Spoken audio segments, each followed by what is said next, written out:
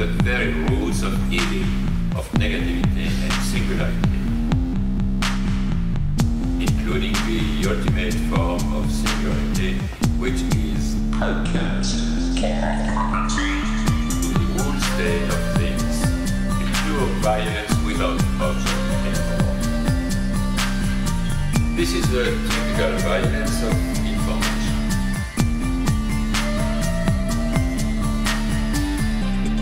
It's violent because what happens there is a murder of the real, the vanishing point of reality.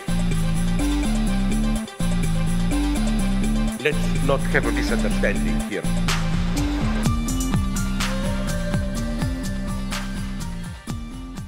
Welcome to Machinic Unconscious Happy Hour with Cooper Cherry and Taylor Atkins, as always, sponsored by the People's Institute for Revolutionary Semiotics. Before we introduce our guests today, we want to just mention we have a Patreon at patreon.com/MUHH. Consider leaving us $1 a month there, or if not, maybe send us a sweet review on iTunes. We'd appreciate that. But today, we bring in you Gail Newman and Ruti. Gail is chair of the Center for Global Languages, Literature, and Cultures and is the Harold J. Henry Professor of German at Williams College. Her research interests include psychoanalytic theory, German lit, and culture, and she's published on Goethe, Kleist, Hoffman, and Novalis, among many others, including a book titled Locating the Romantic Subject, Novalis with Winnicott. Mari is Distinguished Professor of Critical Theory and Gender and Sexuality Studies at the University of Toronto. Her books include The Singularity of Being, Lacan and the Immortal Within, The Ethics of Opting Out, Defiance and Affect in Queer Theory, and Penis Envy and Other Bad Feelings, The Emotional Costs of Everyday Life. We just want to send you both a very hearty machinic welcome to the podcast. It's thrilling to have you both, and this is kind of interesting because this will be the first time we've really had, I think, two people who have co-authored a book on the same book. So this should be fun. We lost you, Taylor, by the way. No, I'm still here. Okay, gotcha. I just wanted to welcome both of you, and I think it's the first time we've had two guests, as Coop said, that we're interviewing rather than it being a, if you will, a roundtable. So we welcome you both, and thank you so much for your time.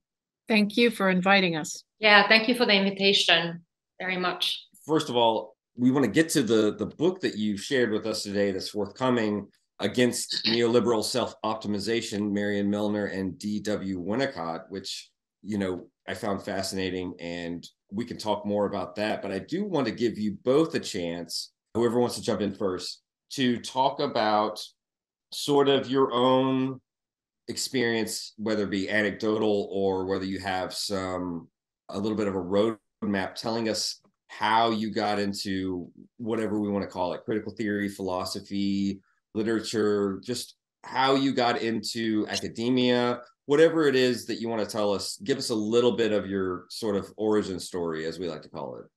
I could come up with a very long origin story, but I'll try to keep this brief. I will say that I grew up in a treehouse village in the southeast of Finland, in a house that had no running water or central heating, in a very poor kind of not even a working class family, but yeah, very kind of dispossessed family. And somehow miraculously from that, I made a jump to the US Ivies, first Brown and then Harvard. And one thing that is kind of relevant to our discussion today is that I was tracked to be a social scientist. I entered Harvard in sociology, thinking that I was going to be a sociologist. And then one day I randomly stumbled upon a course taught by Alice Turdine in the 1990s.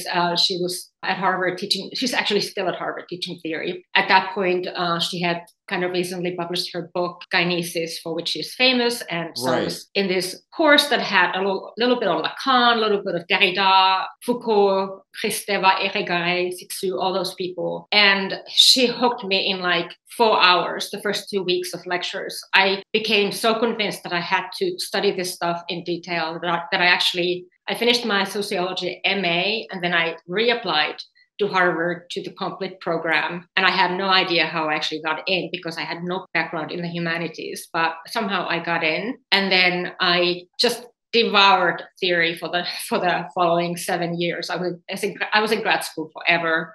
And I took every theory class conceivable, and then very quickly started to teach it myself because for financial reasons, because I had switched fields. They made me pay They didn't make me pay tuition, but I lost my kind of fellowship funding. So I had to start supporting myself by teaching. And suddenly I was I was teaching courses for Barbara Johnson, and I was 13. And it was one of those things where I was just handed a syllabus at the beginning of the semester and told to teach it in the sections, the discussion sections. So I was teaching all this stuff that I had never read before, like an entire book by Derrida or an entire book by Lacan. I didn't understand half of what I was teaching, but I think I understood just a little bit more than my students always. But yeah, it was a struggle to keep ahead of them. That's how I learned theory, by teaching it.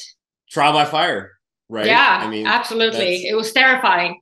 There's no better way, though, to learn it than to have to try to put it in your own words. And I think that that's part of what we try to do here, where we always try to stay a little bit ahead of our own, of our own ignorance. And and I think that being forced to sort of verbalize it and to think through it, even when we make mistakes, we can, if you're honest with yourself, which I try to be, I try to point out to Coop, I'll be like, no, you were totally right. I was wrong. I do this all the time, but I do think that that's part of the learning process, and you learn more from your failures. So being forced, again, that's trial by fire, and that's admirable. And now, Gail, do you have a story that you feel like you can share with us too, and how maybe you got interested in German? I know that I saw that you were at the university. You went to the University of Minnesota for your degrees, which I have to give credit for in terms of their press, especially because I kind of started off in comparative literature and literary theory, and they've had a wonderful sort of run of publishing. So, yeah. Exactly. And it started, I have lots of connections to what you were just talking about. The press, that series started right as I was finishing graduate school, and my dissertation advisor, my Dr. Father, as they say in the German-speaking world, together with Vlad Godsig, who was chair of Complit at the time, founded the series. But I'm also really resonating with your description of the sort of learning, teaching, trying, failing dynamic to learning and teaching foreign language. I really think that every bit of my work, both my scholarship and my teaching, regardless of whether it has to do with German specifically, is very connected with the experience over and over again of working with people who are taking that big risk of trying to express themselves without, especially adults, older people who are taking the risk of going into a space that's not familiar to them and that they can't do, and yet nonetheless trying to say something. And I'm very humbled by my students all the time. As far as my own origins in the field are concerned, unlike Mari, I grew up in a middle-class household, an American household, I guess sort of suburban. Actually, it was sort of exurb of Albany, New York, pretty rural, but not on a farm. And my parents were both educated. My mother's parents had also gone to college, and one of them had an advanced degree. So technically, I grew up in an educated household, but in lived reality, it was a completely unintellectual, or even not consciously or intentionally, but effectively anti-intellectual household. Sports was the thing, and in my house. And so I felt I didn't have really any outlet. I didn't even know I had academic interests. I just, went to school and did what I was told. I was actually a musician first and foremost. I was a very serious clarinetist.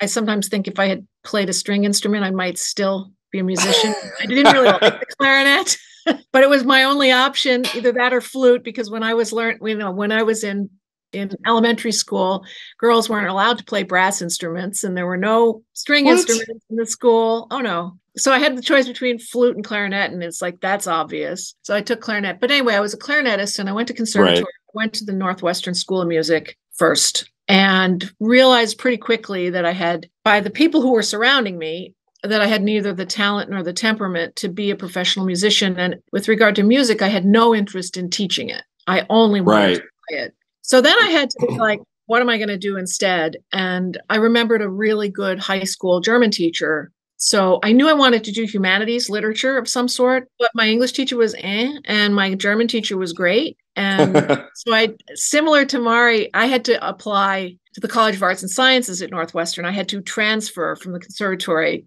to the College of Arts and Sciences. And Mari said she went to graduate school forever. I went to undergrad forever because those orchestra rehearsals just didn't count toward the BA. Right. Yeah. And then the rest is sort of history. I went into German studies. And as far as theory is concerned, I was very anti-theory. I was afraid of theory in graduate school. I had one or two, maybe, complet course. I had a complet course with Vlad Godzig, and I was so intimidated and put off, mostly intimidated by the other students, the theory types, and this was in the 80s, that I couldn't even really concentrate on what the professor was teaching us because I was just I felt so stupid. And it was only later that it was Lacan, because that was all you did.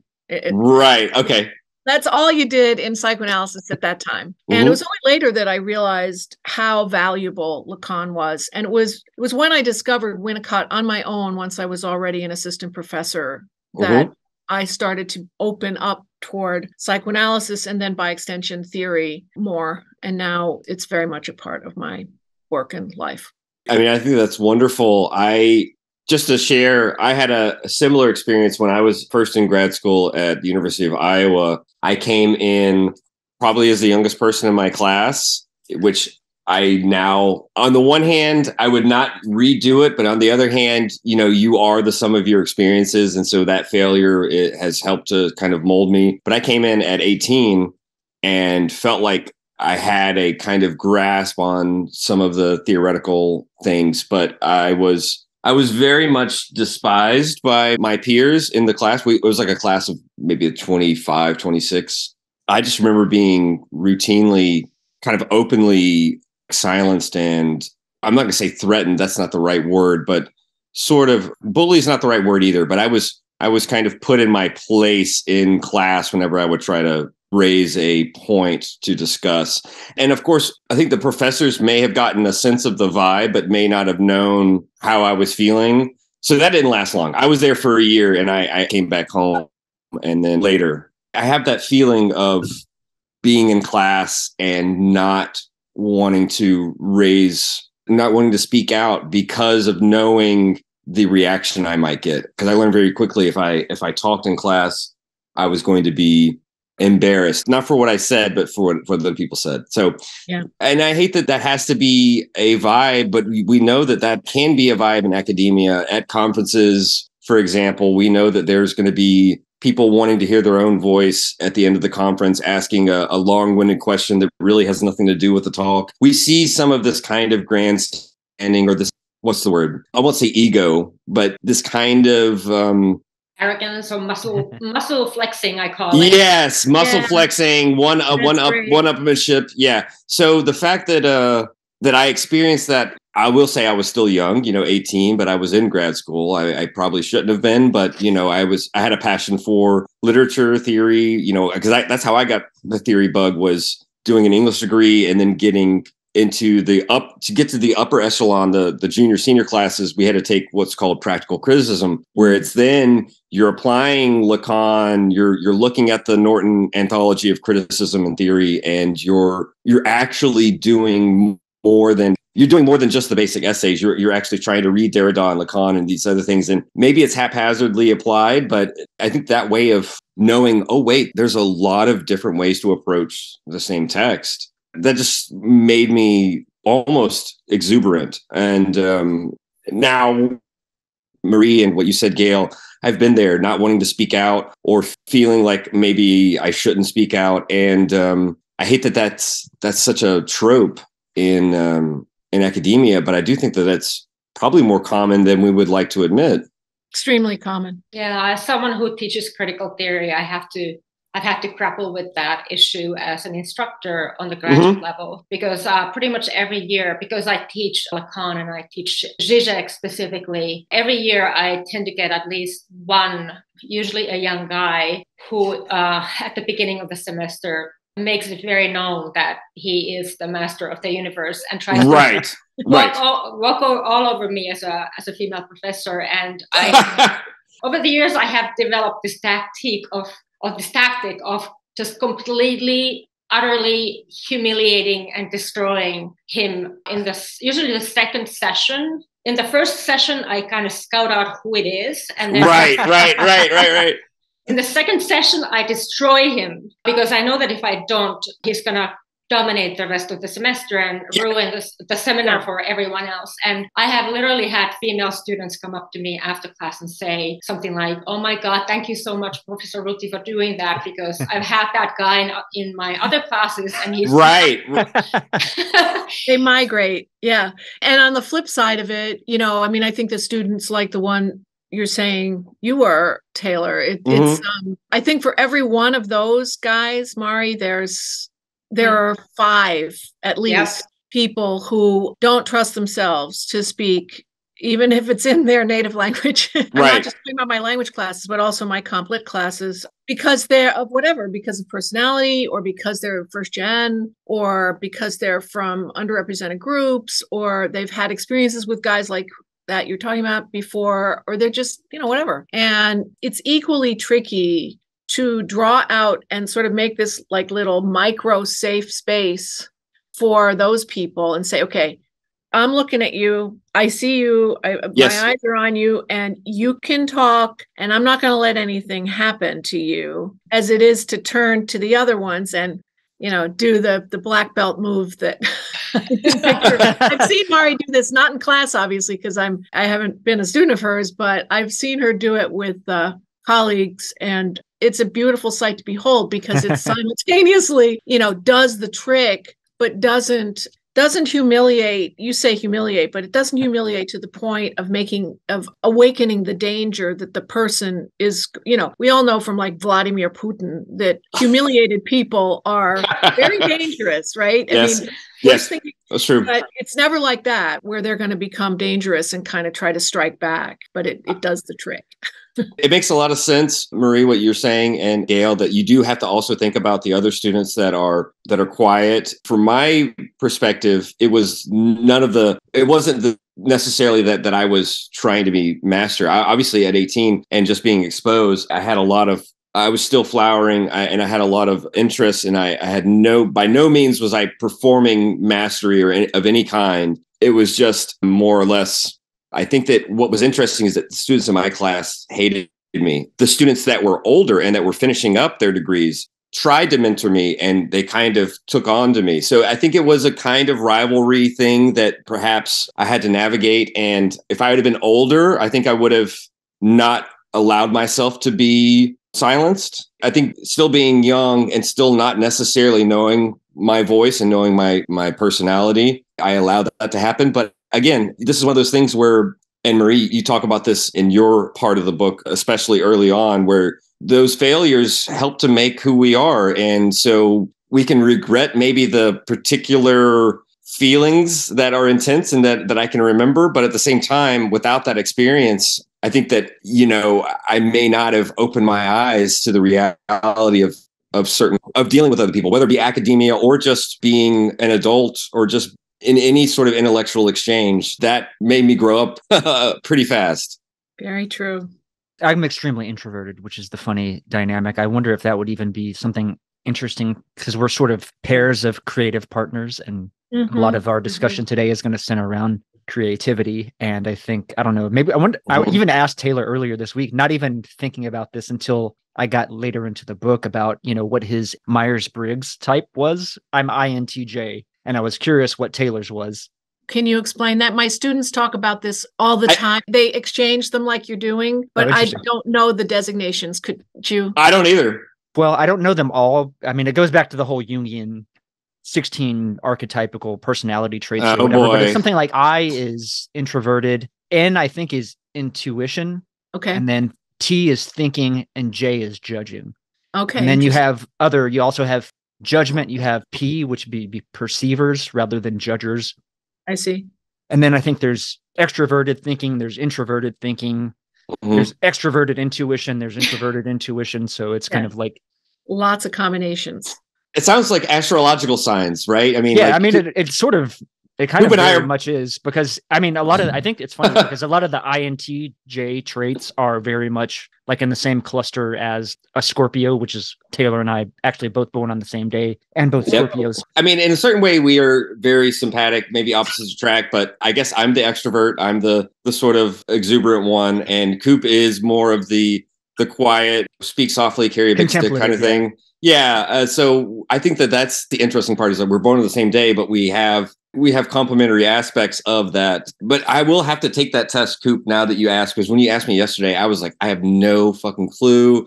I'll have to figure it out. Introversion is not necessarily that you're quiet per se, but that it's Right. more about your energy levels and how you are drained by more social interaction than, because, obviously, me with my goofy comedy stuff that I'm always doing. I'm certainly not necessarily quiet all the time. You're more quiet than I am. We're talking about ourselves too much, I think. No. This is, we're just getting started. And I will say, off the top of my head, I know that one of the first questions I just added, it's not even a question. It was just a request, I think maybe for the listener, just to get us going.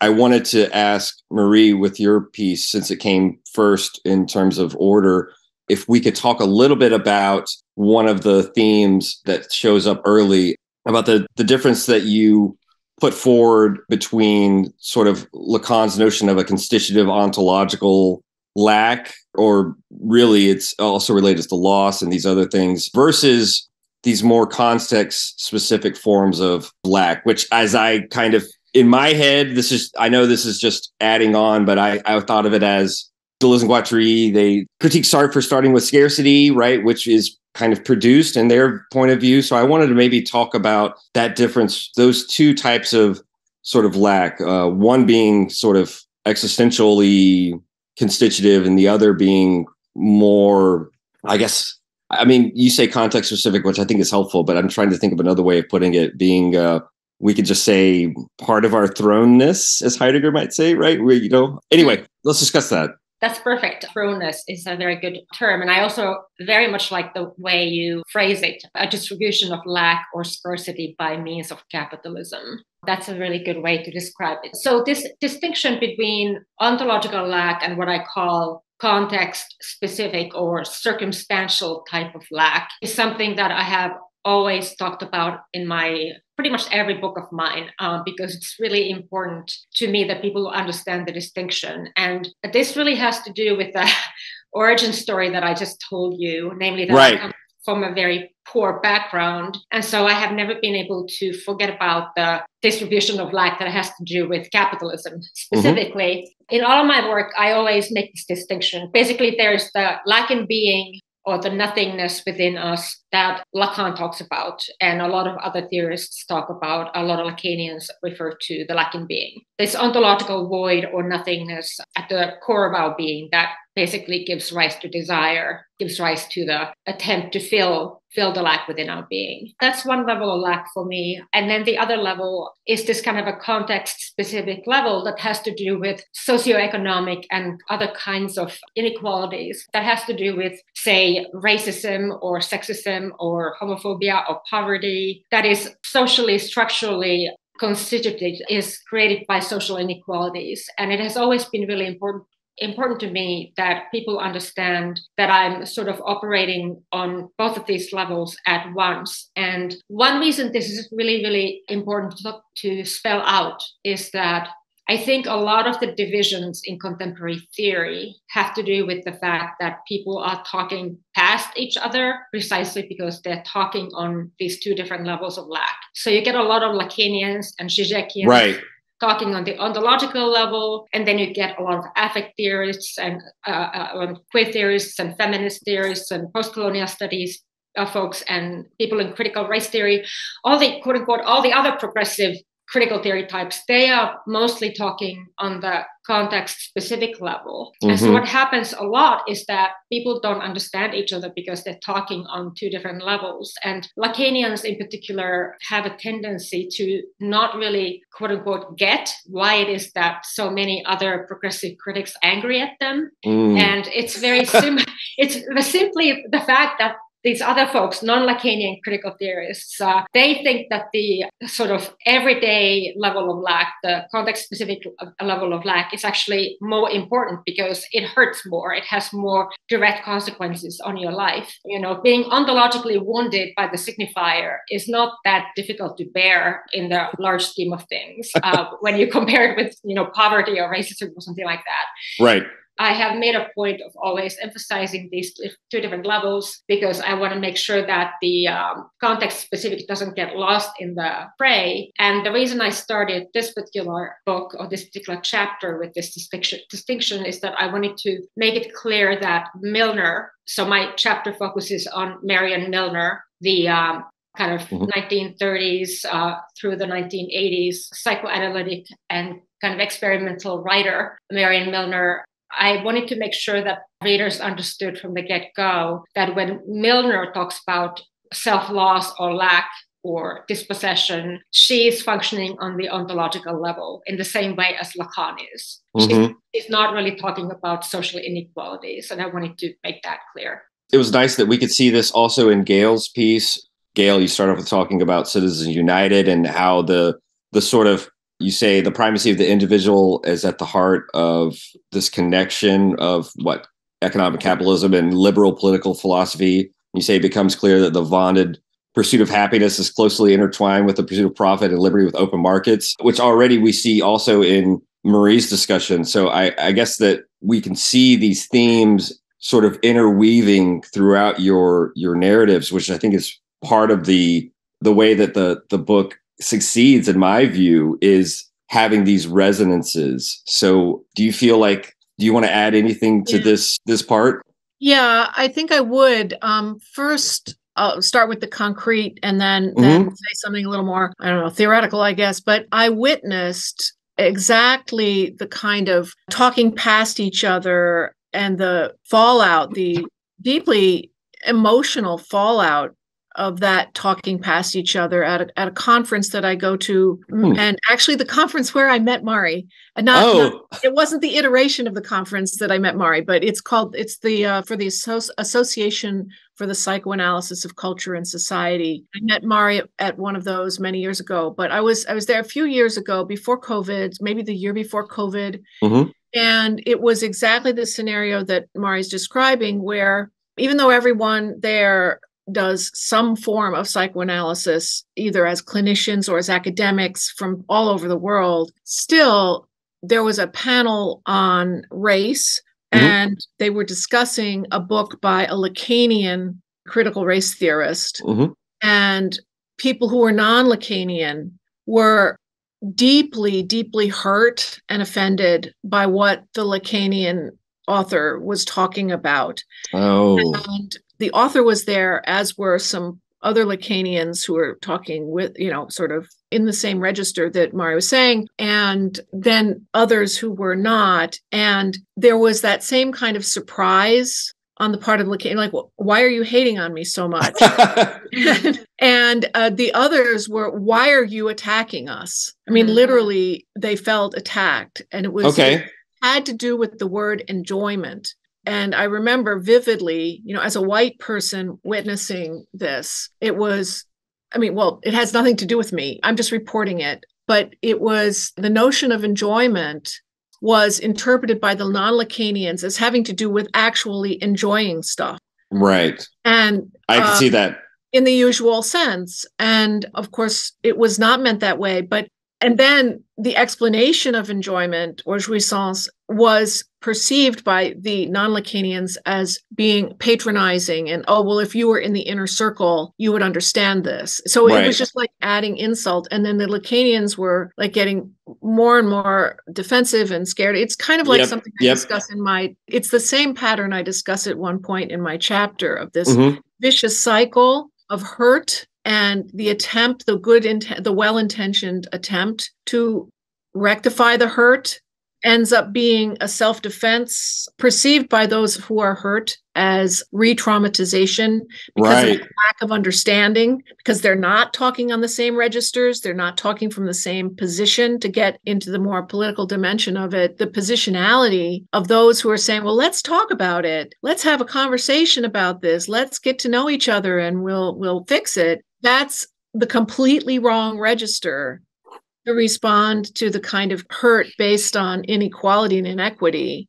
that is being articulated. And so then you end up in this kind of stalemate that's really, really dangerous. And I think regarding the relationship of theory to these socio-political situations, I think it's a constant. It's something that occupies my mind a lot. To what extent can these theories, like a Lacanian theory or obviously a Winnicottian theory, to what extent can they be moved from the individual level to these more cultural, socio-political levels without doing damage or reducing the socio-political realities to something that is coverable in the theory? And you got to be really careful. So. Can I add just a little bit? Yeah, a little bit. I think that, this is, it's interesting that you started with this question because it's one of the things that really runs through my entire work. And it's because it's so important for me, for my readers to understand that for me, it's not an either or scenario. Right. That focusing on ontological lack doesn't mean that I'm going to forget about racism, or talking about racism doesn't mean that I'm going to forget about ontological lack. That it's completely possible to talk about them together. And in fact, it's productive to do so because I think in sort of quote unquote real life situations, they actually interact in interesting ways. For instance, let's say something really horrible happens to you. You become ill, or you have an accident, or your lover leaves you, or something terrible happens to you that makes you feel wounded. I think that in those situations, you are much more likely to become aware of your ontological, your existential lack, and to start thinking about things. You start thinking about things like your mortality and your precariousness, kind of ontological, existential level of precariousness. So it's not even that in real life there has to be or is a division between these different levels. It's just that theoreticians have somehow managed to create this distinction. And I'm a Lacanian, but I do hold a lot of Lacanians responsible for not understanding a very simple fact, namely that there are other kinds of wounds that people experience that come on top of the ontological wound, or dig that wound deeper, or however you want to think about it. And it's such a basic idea that I've always been kind of surprised at the resistance to that idea. It's almost like people think that if you start talking about socioeconomic inequality, then you can no longer talk about the Lacanian lacking being, which is just crazy. Of course, you can talk about all of it together. I think that you're pointing to, both of you are pointing to a fact that it does seem sometimes that hiding or covering that ontological lack, whether it be with self-help books or this notion of sort of, I'm not going to say that, Coop and I, we've done a lot of Deleuze and Guattari, so I'm not even on the theoretical level, but on a more personal, everyday level, this notion of hiding the lack or making it up or masking it over. There's a way in which that can then lead to denying other forms of lack, right? So you need to have an awareness of both and be able to theoretically, because if you don't, then I think that it says a lot about, obviously we could talk about the way Zizek does or Lacan does about the way in which, castration functions. And there's a way in which, the masculine position tries to make up for that lack. But I do think it's even just simpler terms. There's a way in which hiding that or lying to yourself about that ontological lack, that initial trauma of entering into the symbolic order, et cetera, that can then lead one to be unsympathetic towards others, whether it be minorities or just specific other people who face hardships. And I think that this is one of the things, and this is a key, I think, in both of your works, you sort of point out ways in which capitalism wants us to hide the ontological lack so that we're more easily able to sort of only focus on maybe a lack for whether it be a new product or a new or a new trend, etc. Because then we're only trying to fill in with new objects, with new commodities, so to speak. Yeah, exactly. And I think what you're pointing out when you're talking about the urge to hide the lack, obscure the lack, of course, makes me think about the notion of emptiness or unintegration in Winnicott. It's a way in which I think Lacan and Winnicott on parallel tracks. I think they each knew, from what I can tell from reading their work, I think they each knew about each other, but really had kind of very different kinds of projects, but had this kind of overlapping here and there. But I think that the frantic need, the fear of emptiness, the fear of lack in the Lacanian term, makes the encounter with a person who demonstrates and articulates the specificity of their own wound or lack an extremely scary figure, not just because as a middle-aged white woman and a Black person points out that middle-aged white women are the biggest problem. Of course, I'm going to feel particularly called out, but it's more than that. It's deeper than that. And I think the understanding of the role of the ontological lack or the underlying emptiness really enhances the understanding of why that's threatening. And I think what Winnicott brings to the table, one of the things, is pointing out the way in which the unintegration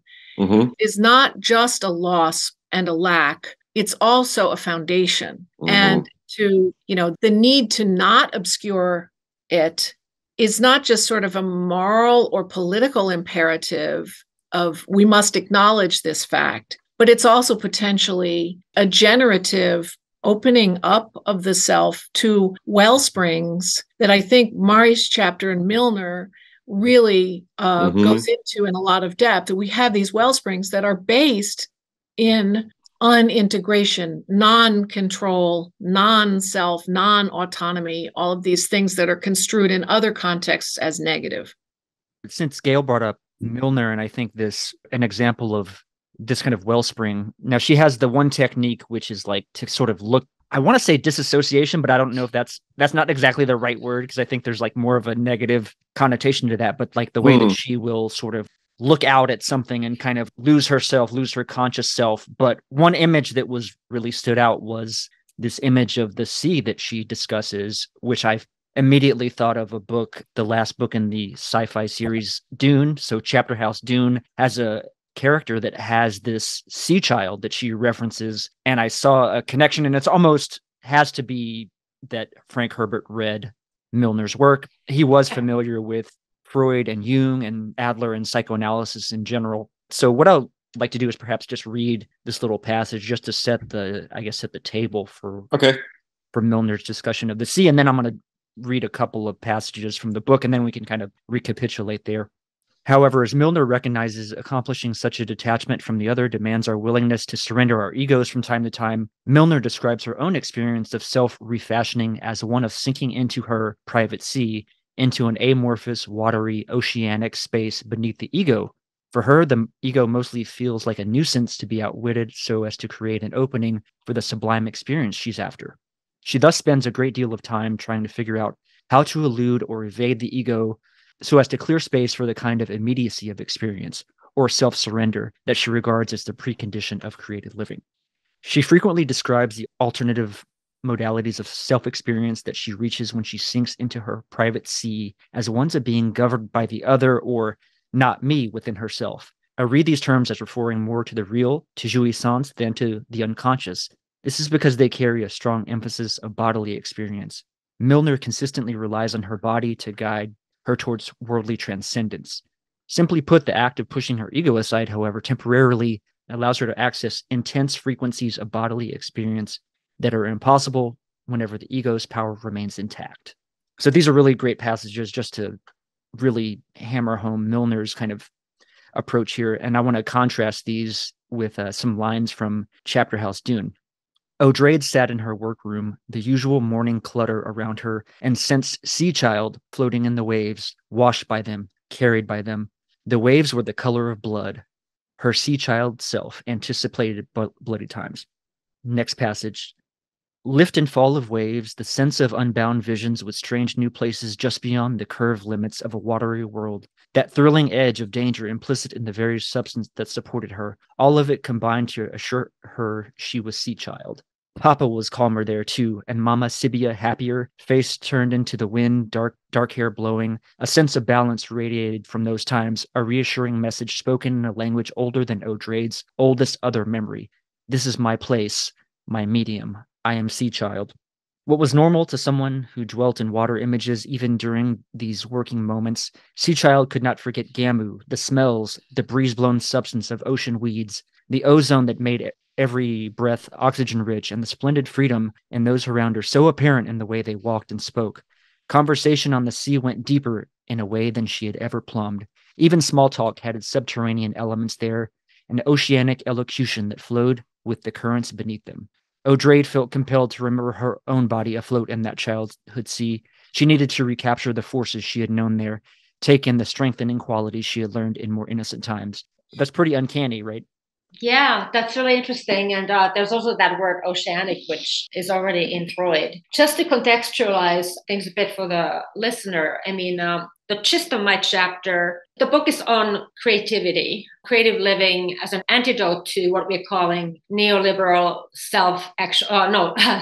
what are we calling it? Self-optimization. So right. we have this idea that our neoliberal society tries to make us sort of into these machines of efficiency and productivity and performance, and we're always supposed to perfect ourselves in various ways, improve ourselves. And Gail and I are looking for an antidote, kind of a remedy to this way of looking at human life. And we find it in psychoanalysis. And so the point of my chapter is to kind of look for that remedy through Milner, whereas Gail focuses on Winnicott with the same objective of finding a kind of antidote or remedy to the very instrumentalist way of living that neoliberalism imposes on us or teaches us to enact in our everyday lives. Mm-hmm. So in my chapter specifically, I begin with Lacan's notion of lack in being. I mean, there's that whole discussion of the two different kinds of lacks, but then because I'm fundamentally a Lacanian, I talk about Lacan's notion of lack and how creativity kind of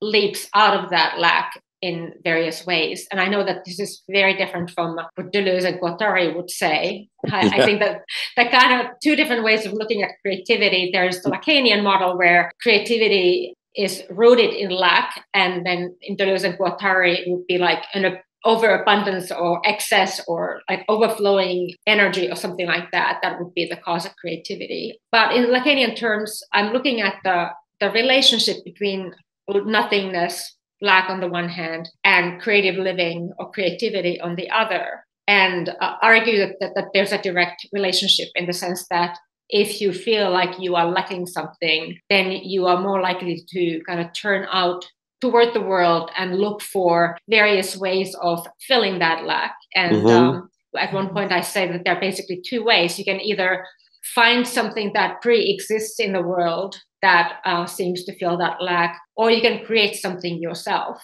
And of course, when I talk about filling your lack, I'm not saying that you can ever definitively fill it. I'm just saying that there are all these attempts to kind of temporarily give yourself a sense of meaningfulness or, you know, something that feels worthwhile in your life. So I'm starting from that kind of a Lacanian premise. And then I turn on to looking onto Milner, basically.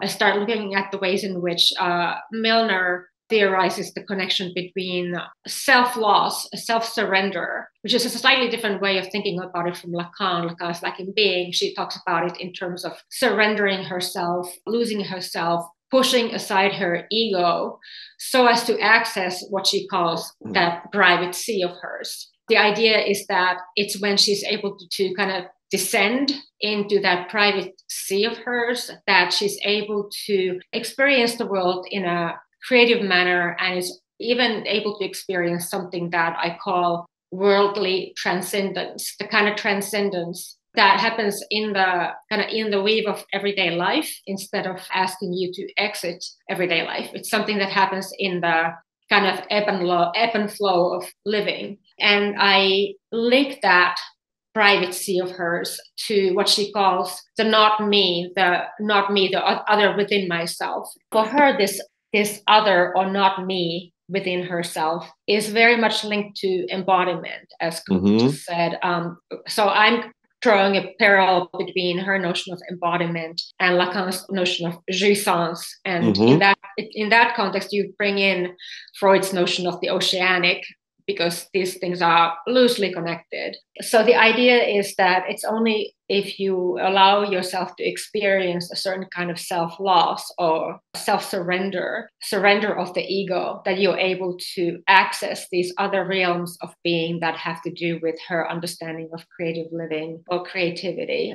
So yeah, the private sea for her is a recurring metaphor. She even talks about descending into the mud of the sea in search of what she calls the beads like pearls, where she's looking at like tiny little moments in her everyday life. And this is really important to emphasize when you talk about Milner. She's really talking about everyday life, about mundane experiences. And she's looking at the things, like tiny little things that pique her interest or make her happy at a particular moment. And at the end, like a lot of her books are based on her journal entries. She kept a journal, and at the end of the day, she would kind of, quote unquote, collect her beads, haul them in like a fisherman, and kind of examine, what that particular day made her most happy, what gave her something, what gave her like a glimmer of sublimity, a glimmer of transcendence, without her having to leave the world behind in any way. So she was always looking for that kind of a point or moment or experience that gave her something, a little taste of the extraordinary within the folds of the ordinary. And basically, she comes to argue that it's in that private sea of her, in the mud of the ocean, that she's able to find that, in the oceanic, in the not me, the other within herself, in jouissance, basically, if you translate it into Lacanian terms. So anything that carried a little bit of jouissance, a kind of a sliver of jouissance or a little morsel of jouissance, was something that drew her attention and captured her. And that was her way of making her life, her everyday life, feel worthwhile, meaningful, full of abundance in ways that I really admire, because it has to do with really minute experiences rather than, grandiose gestures. It's really interesting that I think thematically this kind of works really well for this comparison. The lines that I was reading from the Dune book, in the sense that one of the big conceits of the Dune series, that there are no thinking machines. Those have been sort of outlawed, but the people become this character, this Odrade character, is part of this, they're sort of modeled on the Jesuit order. And so their self-discipline is, and, many of the characters that you see in the books are these like extremely like the upper echelons of self-discipline, down to like they can control the pH balance of their body. So they are uber instrumentalized. So it's interesting that he is kind of incorporating this more like, I don't know if it's more of like an embodied passion than this kind of a cold logic, this sort of very cold pragmatic logic that you see in this sort of group, the Bene Gesserit. So I don't know, I think that was an interesting kind of thematic connection to draw. Yeah, so I guess just very briefly, I did want to just add to what I said, or reinforce the fact that this book is really, the gist of the book is to look at alternative ways of living to the way in which neoliberal society teaches us to live, which is this kind of a very instrumentalist, performance-oriented, productivity-oriented, almost economic model of how we're supposed to live our lives. We're always supposed to perfect ourselves, improve our performance in every possible way, improve ourselves through self-help or whatever. And so basically, both Gail and I, we decided that psychoanalysis was the lens through which we could find alternatives to this way of living, because we both intuitively feel like it's not really working for a lot of people, that there are a lot of people out there who are very dissatisfied with their lives and feel like, for instance, that they are constantly running out of time because there are so many demands coming at them that they can't possibly fulfill everything that they can't do everything that they're supposed to do, that everything is moving too fast. There are too many requirements, too many pressures, too much stress. People want to slow down. And so at the core of the book is the attempt to kind of conceptualize another way of life that would be something different from this instrumentalist, self-optimizing way that we are so accustomed to that we don't necessarily even notice that that's how we're living, but I think that a lot of people are feeling the dissatisfaction of that way of life and are looking for alternatives, and that's what we're trying to provide in the book. One of the things, and I probably didn't articulate this well in my question, which you don't have to turn to, Coop, because I remember it off the top of my head, but when I was reading through and trying to link together your two chapters, I was thinking about how Milner's practice of worldly transcendence, or what is it, wide perception, I believe is the term, that it reminded me a little bit of, and again, this is probably poorly articulated, but in my head, I was thinking about how this shedding of the ego or sidestepping it, as you put it, reminded me a little bit of Winnicott's discussion of transitional phenomena where outside and inside become a little bit blurred, subject object become less distinct. Now, I know that he's speaking about infantile experience, but I do think that perhaps, Gail, you may want to say something about whether or not that's at least analogous. I know I'm not using the terms very correctly, but I just, in my head, there was some sort of interesting connection there. Yeah, I think there's a very interesting connection. I think that's a really important insight, a connection that we might not make as explicitly as we could have, but we might now, thank you for the tip, in our conclusion that still has to be written. There you go. There we go. So I think what I would say is in common between the two notions is the blurring or playing with boundaries, right? Between, like you said, between internal and external, between self and other. I think that's a really important move that both of them are making, that it's not just me on the inside and you on the outside, but as Mari said, there's a not me that dwells inside me for Milner. And for Winnicott, it would be, I think the not me, well, no, the not me dwells inside me as what he calls a self-object. Like developmentally speaking, that's the case for a while. And then that changes through various mechanisms having to do with the process of destruction that we could talk about if we want to. But it's not just a developmental issue. I mean, the transitional object, the intermediate area are developmental experiences, but he emphasizes over and over again that the experience of playing with boundaries is something that is part of human experience. It needs to be part of a human experience.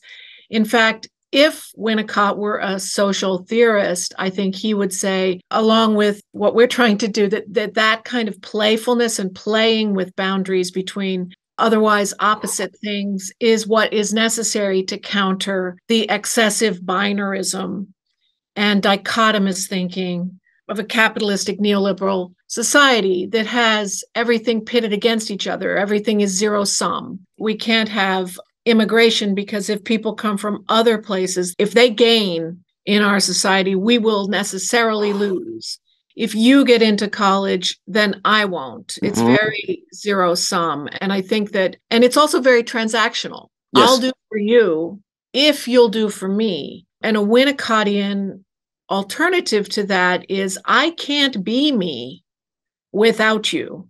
Right. And I can't become me without experimenting with where I begin and you end and where you begin and I end. And that's the very nature of who we are as selves, is to be constantly walking that line, dipping a foot into meanness and you-ness back again and over again. There's not, I think where I haven't read enough Milner to be able to go into this really definitively, but I think, so I'm not going to put it in terms of Milner or That's Dune. Fine.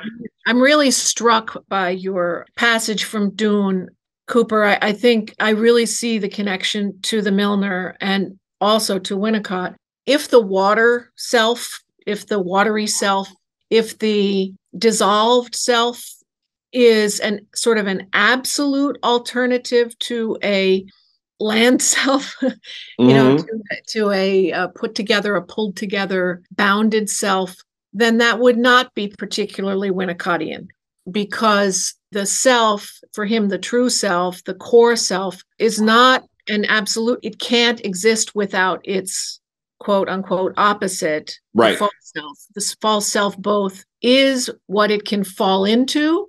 It's a danger that it can fall into, which is the way we usually think of the phony, inauthentic self. Mm-hmm. But it's also, in a way, that process of navigating boundaries includes me sometimes being quote unquote false insofar as I'm speaking the language of another. That doesn't have to be compliance, as Winnicott would say. It doesn't have to be me just giving my whole self over to an alien, to a demand that I conform to something that's not me. It might be my way of being curious about another person, right? Speaking their language. I really like how the notion of language is included in that Dune passage. The idea that we can dissolve our language in this watery environment, and even small talk can become something that's generative. Yes. It doesn't have to be, now I'm translating it, so to speak, into Winnicott. It doesn't have to be fake to take that step into the social world or the world that's not my real, authentic, deep self. It can also be something that establishes relationship without which I, in turn, cannot exist as my creative self. It's also this kind of back and forth between I love the way you phrase this dissolved self and the land self.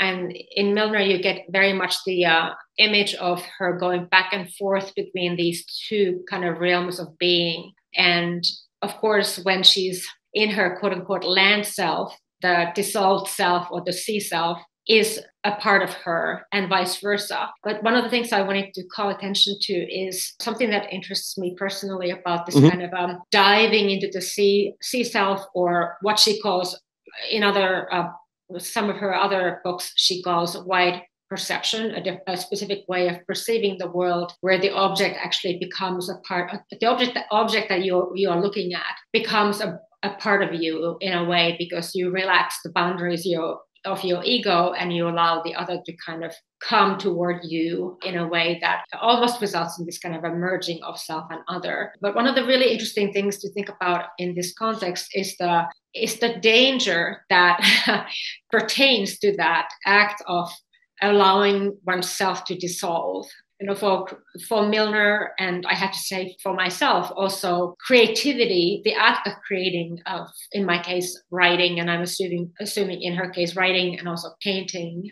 I think one reason Milner's work resonates so strongly with me is that I identify with her understanding of creativity, which has to do precisely with this notion of allowing the self to dissolve, so that something about the jouissance of the real emerges, and you lose yourself in the work completely. What intrigues me about this process is the danger that always accompanies this act of allowing yourself to dissolve, allowing yourself to dive into the sea, to the private sea, into jouissance. Because when you allow yourself to be engulfed by jouissance in some ways, you're always walking very close to self-destruction. And it can be very scary when you don't know whether you will be able to come back to the land self, whether you can kind of reemerge from that dissolved state and become a functioning self again. And I think for me personally, that has always been the challenge of creativity. Like, how far can I let myself go so that I know that I can still come back to the world of the symbolic order, like how far into jouissance can I allow myself to descend. And I think one very kind of personal reason that I keep thinking about this is that I grew up with a schizophrenic uncle who lived in our household. Okay. And so my entire youth, my parents were really worried that I would become schizophrenic because I shared a lot of characteristics with my uncle. I was a bookworm, a nerd, They were worried that would lead, because he had been very academically oriented, even though the household was way too poor to support any kind of aspirations like that. But he was very intellectual. And so the threat of schizophrenia was always hanging over my head into my 20s. And I had a tremendous writer's block in my late 20s when I was trying to finish my dissertation, and in my early 30s. And when I broke it, it had to do with this ability to completely just kind of dive into the jouissance of the real and allow myself to dissolve as a landed creature, if you will. But initially, at the beginning, it was very, very scary because I was afraid that I couldn't find my way back. Somehow I have sort of learned how to navigate that kind of back and forth between the two modalities of being, and the understanding that one is always, like, both are present simultaneously within one's being, that, one may be prominent at one moment and then the other becomes prominent at other moments. But that takes some getting used to. And I think that not everyone is actually capable of diving into their private sea because it's too scary. It's too dangerous. Reminds me of the sort of warning that Deleuze and Guattari give in 1,000 Plateaus of don't destratify too quickly. Too quickly. There's this line of life. There's this line of death. You can. Exactly. That's right.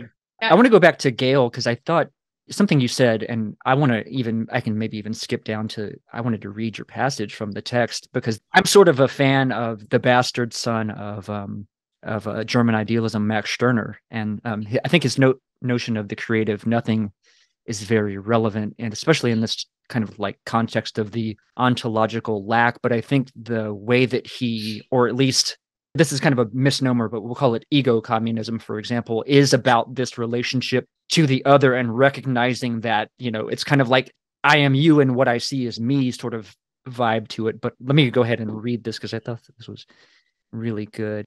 Just to contextualize, this is Novalis providing a corrective to Fichte. Here I am enhanced, or rather, I come into being as a self-conscious entity by the encounter not with a self-produced theoretical limit, but with another self whom I love. That self reflects me, yes, but also adds something of its own singularity to the subjective mix. Novalis' shift from the not I to you in his conceptualization of the feature that is necessary for the I's formation finds its psychoanalytic equivalent in Winnicott's shift from the integral objects of the Kleinian model to actual others surrounding the infant in his theory of ego development. I can't tell you how pleased I am that you pulled out something having to do with Novalis. Yay. I'm intrigued now. I've seen the name, but I'm totally Novalis was sort of my first own discovery. Okay. In I guess German literature. I had compliantly read everything that was given to me very quickly. Because of the compressed time, as I described, I was a musician first and then had a compressed time as an undergraduate. And then I can't remember, to be honest, how I discovered Novalis initially, but I was intrigued without understanding. And then I went to Vienna on a Fulbright to do dissertation research. And I was thinking to myself, well, Novalis died when he was 29. So there can't be that much. I like my instinct with literature or anything else is often, I like shorter texts. I like to go deep. So, not the sort of long, War and Peace, Thomas Mann, that kind of thing, but more of these intensive short stories and stuff like that. And I already had that. And Novalis writes in fragments. He has a novel, an unfinished novel, but he has a lot of fragments. So I was really attracted to that. And I thought, well, there can't be that much of it. It turns out that he had 3 volumes of about 800 pages apiece full of fragments. I spent a year in an extremely old, unheated, it was a heated apartment, but I had to carry oil from the local gas station up 3 flights of stairs and fill an oil heater in the middle of the living room that was the only heat for the apartment. So that's my association with this sort of ascetic immersion into the fragments of Novalis. And I'm super excited that you're pulling this out, because I think that for someone who wrote in, basically 1795 to 1801, Novalis was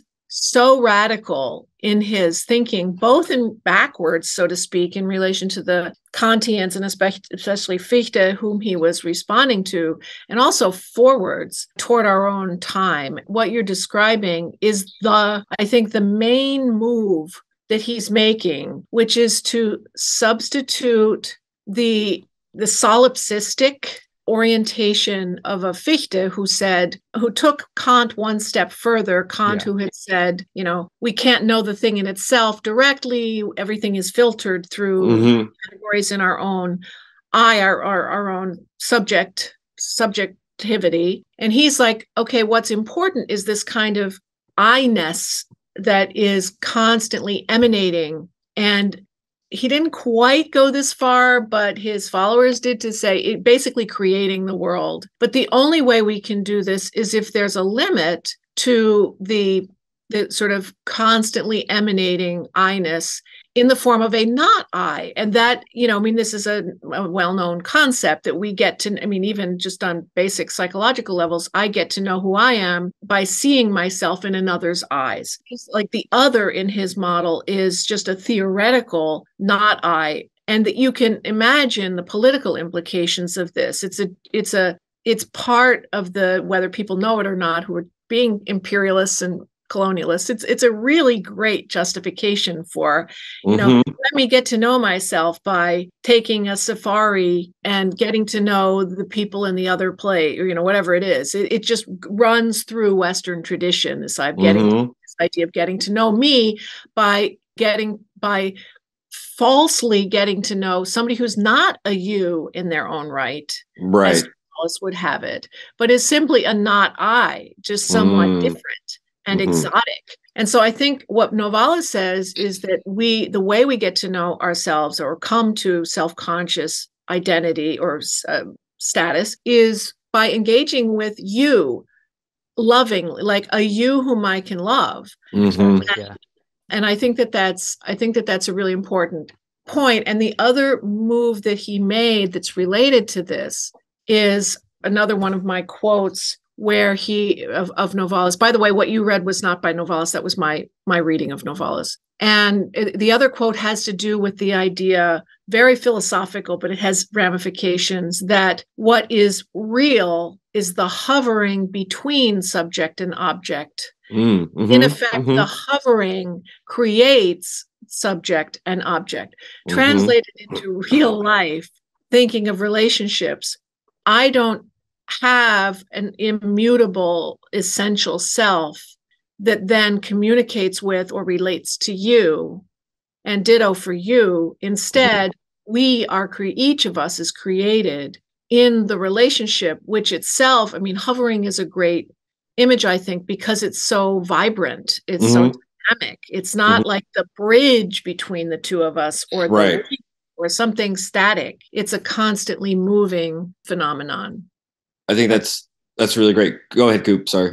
I was just going to say, I very much like that. I've always kind of described for Stirner, it's like this, it's not about the discourse, it's about the intercourse, and not necessarily to connote the sexual aspect of that, but I think the intimacy, the openness to not exactly merging with the other, but like, I don't know, somehow integrating.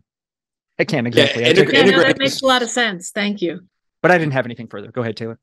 Well, first of all, in my head, I keep thinking how the discourse, not just of Winnicott and Milner, but now Novalis, solipsism has pretty much been refuted in each of these little discourses. But I could see your description, Gail, of Novalis and this hovering being very much at home in Marie's sort of narrative about Milner's work. And so all of this is sort of tying together, and it's really great to see in real time. One of the things that I thought was fascinating, because Marie, you brought it out, and I was going to talk about this, where this notion of dissolving the self, and Coop brought it out, right? Don't de-stratify too quickly, can be overwhelming, can be frightening for many people, whether we think about it in the terms of schizophrenia as process or your own lived experience of your schizophrenic uncle, and that fear of it being sort of over your head.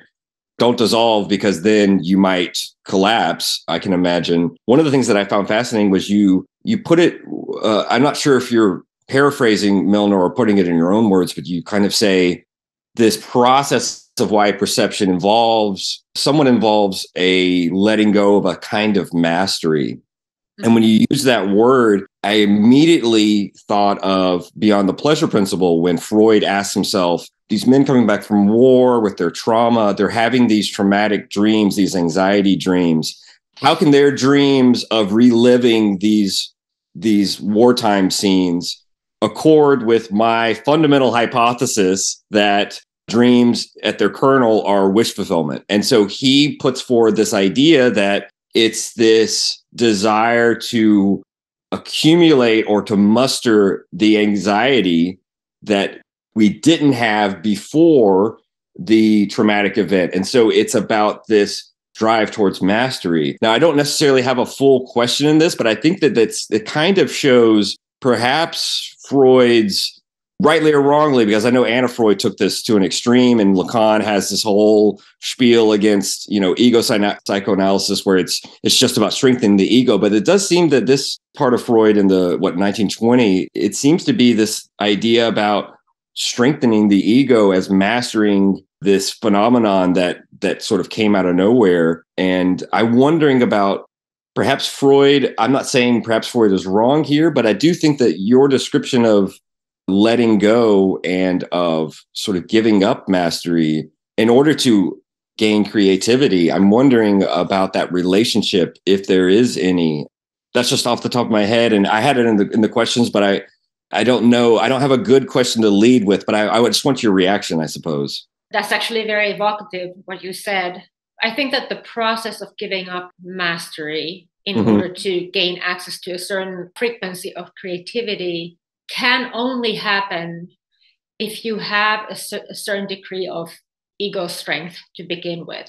This is a very un-Lacanian thing to say, and I apologize to my fellow Lacanians. I am by no means an advocate of ego psychology, but I feel that the dangerous aspects of the notion of self-dissolution or becoming a C-self or kind of falling into jouissance, those dangerous aspects of that process can only be undertaken if you have some ego strength to begin with. If you have no ego at all, it's impossible to undertake that process because you have nothing to come back to in a way. And I mean, again, speaking personally, one way in which I got over my writer's block was actually, I've done two different analyses in my life. One was a kind of a relational analysis, and the second one was a Lacanian analysis. And I'll just preface what I'm going to say by saying that I would have never survived the Lacanian analysis if I had not had first the relational analysis. Interesting. Because I needed something to strengthen my ego for various kind of idiosyncratic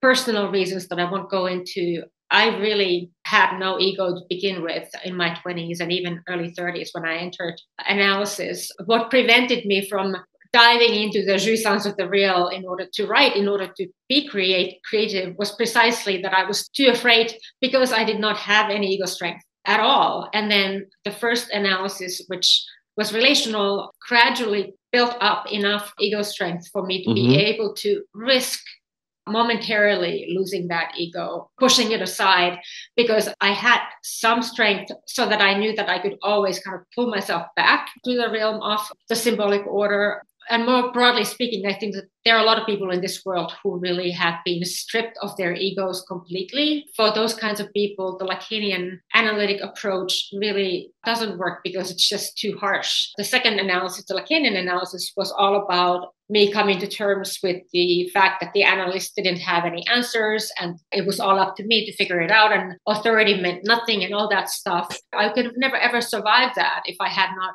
first build up some ego strength. So, right.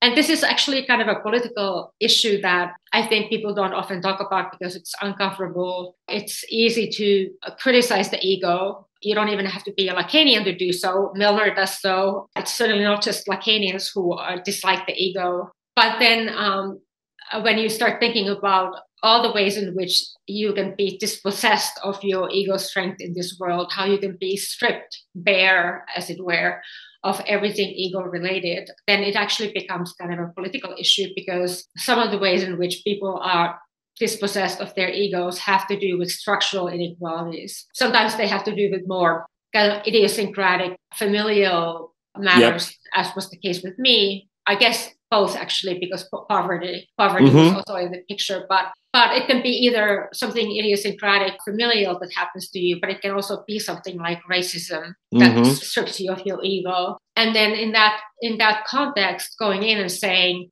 get rid of your ego, it doesn't really make a lot of sense. I couldn't agree more with Mari. I think it's a very politically charged issue. It's sometimes a gendered issue, but not always. Certainly Milner is a woman, was a woman, and she was advocating a similar kind of thing. But I'm reminded here of Nancy Chodorow's important correction and Carol Gilligan's in the 70s, two notions of development. Gilligan's notion or correction to the idea that development is always moving toward more and more autonomy.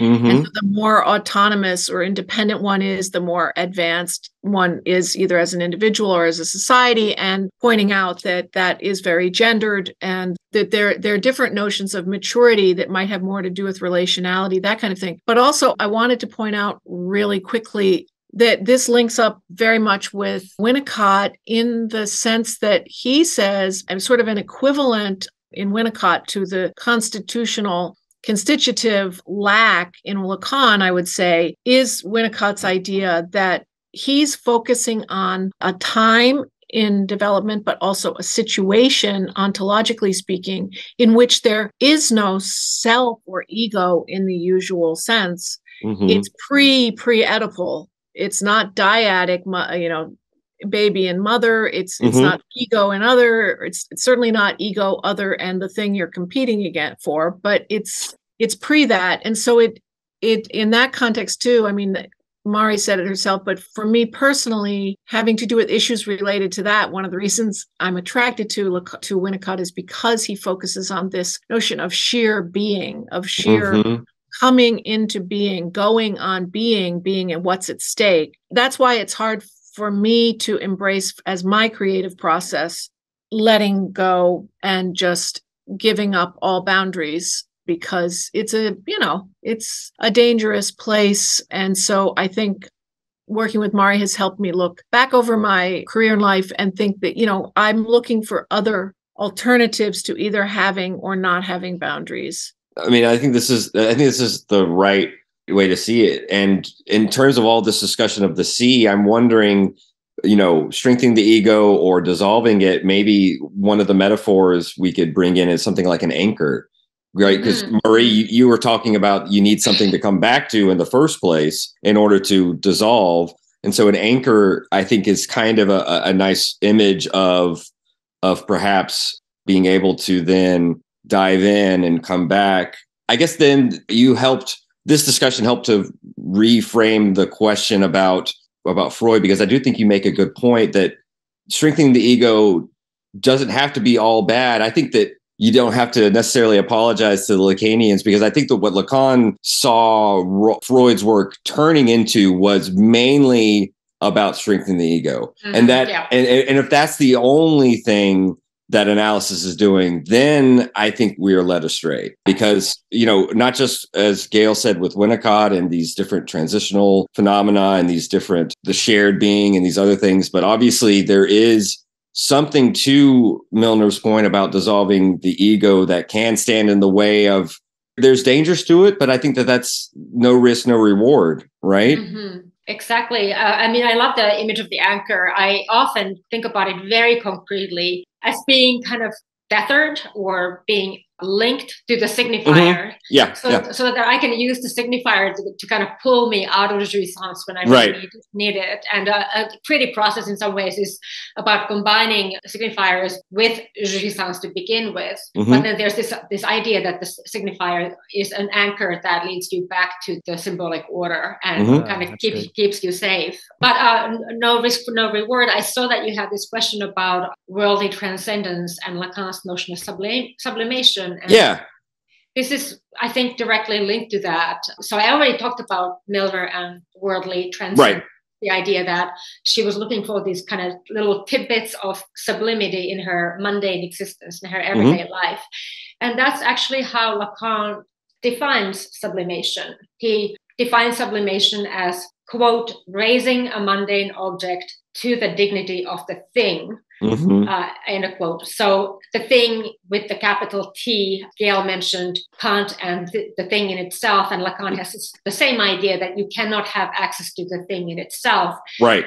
But you can have access to little sparks of it, little morsels or echoes or tidbits or whatever you want to call them. And this is the part of Lacan that I most love and that has most influenced my approach to Lacan. In Seminar 7, he has a few examples of sublimation. And I'll just mention the one that I mentioned in the chapter itself, which is when he talks about the way in which Cézanne, the painter, paints apples. And he says, you know, an apple painted by Cézanne is never just an apple. There's always a kind of a sliver of sublimity in the apple that is painted by Cézanne specifically.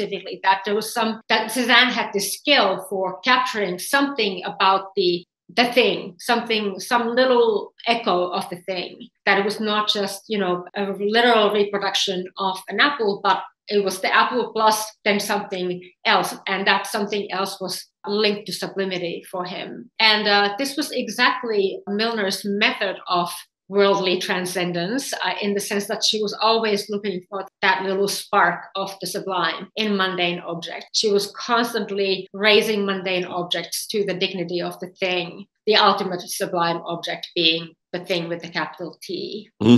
That's a short explanation of the similarities between the two thinkers. Yeah, and it's fascinating how different Lacan's notion of sublimation is from Freud's, which I don't even have to get into, but there's so many of these terms that Lacan will retain, but radically, you know, distinguish, if you will, by maybe he'll want to say he's like remaining faithful to the kernel of Freud's thinking, but also shedding some of the, I don't want to say ideological weight, but, you know, you can think of even like terms like the phallus or castration, they're completely, you know, untethered from the organ. And that's not a question, but I did want to ask, this involves both of you. You said something interesting in that I hadn't even thought about it, about this notion of auto-theoretical work coming back into vogue or coming into vogue, which I guess I just hadn't thought about it or read about it. But I wanted to know, first of all, and this, you can cast this question aside because it's not important, if that auto-theoretical turn, which is mixing sort of a theoretical lens and an autobiographical lens, if that coincides a little bit with the rise in theory fiction, and if that has anything to do with it, but also just maybe both of you can talk a little bit about the decision to co-author on both ends your own auto-theoretical perspectives. It's true that, particularly after Maggie Nelson's 2015, The Argonauts. Are you familiar with that text? No. It kind of blew the critical theoretical world off its rails in a way, because it was something fresh and new in that text. She'd actually written some other previous texts that were already in that genre a bit, but there was something about this text, The Argonauts, that really spoke to theory heads, to theoretical people. In that text, she uses a combination of hype theory, you know, a lot of Roland Barthes and some Lacan, definitely Freud and Nietzsche and other people in the mix. She uses a combination of that kind of hype theory with an autobiographical premise. So she talks about her own relationship with her lover and about all kinds of very personal things. So there's this kind of a mixing of the very highly theoretical and very deeply autobiographical. And people just love this book, and Grey Wolf Press probably made a lot of money off it, because I don't think they expected it to become such a huge hit, but everyone was suddenly assigning it in their courses. As a result of this, there was this renewed interest. Also, at the same time, Paul Preciado, Testo Junkie, there he actually uses the term auto theory. He's the one who coined it in a way. And so those two texts together kind of created this whole new movement, a whole new way of theorizing that is about combining theory and autobiography, or personal anecdotes at least. And then people started looking back toward history and like looking at where we could find people who had already done this type of writing earlier. And one of the main reference points is the later Roland Barthes, when you think of something like A Lover's Discourse, or Barthes by Barthes, his autobiography, very much this mishmash of theory and autobiography, very fascinating. So he's one of those nodes, historical kind of reference points. But then people started looking at other possible reference points, and one segment of theory that kind of came back into prominence was Black feminist theory from the 1980s that had been kind of brushed aside by post-structuralist feminism in the 90s. You think of people like Audre Lorde and Angela Davis, who wrote in a personal voice. So those became kind of predecessors to contemporary auto theory. And I'm not sure if people are aware of the fact that there might be a connection to why a lot of people are suddenly reading Milner. It might be just my imagination that a lot of people are suddenly reading her, but it feels to me that they are. I suddenly have colleagues, mention in an email offhand that I'm writing a chapter on Milner, and suddenly I get a big response back saying, oh my God, I've just discovered her. She's so great. I'm reading all her books. A lot of people seem to be interested in her. And that's great. And so I think that there is some sort of a link, although I'm not sure that I would draw a direct correlation and say that it's because of auto theory that people are now reading Milner, but there must be some sort of a connection between the two. Yeah. Like Baudrillard's America would be another touchstone. Yeah. Yeah, absolutely. Freud's self-analysis, but he didn't do a lot of that, just a little. But all of the authors you named, and definitely will have to put on my list, my ever-increasing list, as we all have, right? The never-ending list of things to read. But I believe now, off the top of my head, I've heard some discussion, but I haven't gotten to read the Argonauts yet. So I will put that on my list. But for you, Gail, I mean, how do you feel about this mode of writing? Have you done this before? Is this something new? And what do you think about this way of exposition? It could not be more new for me in every way. I had traditionally been so... again, this is all retrospective. I wasn't necessarily aware of the whys and wherefores at the time, but retrospectively, I had been so skeptical of bringing self into writing that I, in my teaching, tended to avoid first-person narrative. I found myself annoyed by first-person narrative, never worked with autobiography or memoir. Retrospectively and analytically, I would say that it has to do with stuff that I have learned about myself over the years with the help of Winnicott and analysis and my students and my colleagues, having to do with the skepticism about exposing the self. Yes. Because of the susceptibility then of the self to either being exposed to, like spotlight. No, let's not do that. That's dangerous. But also in Winnicottian terms, if the self is exposed, then it is immediately in danger of being co-opted by others. Interesting. Placed by others, right? The idea of compliance. And that has a lot to do with my own life, as you can imagine. So therefore, the notion that it's not about me, it's never about me, can't be about me, was a mantra, has been a mantra for me as a teacher and a scholar.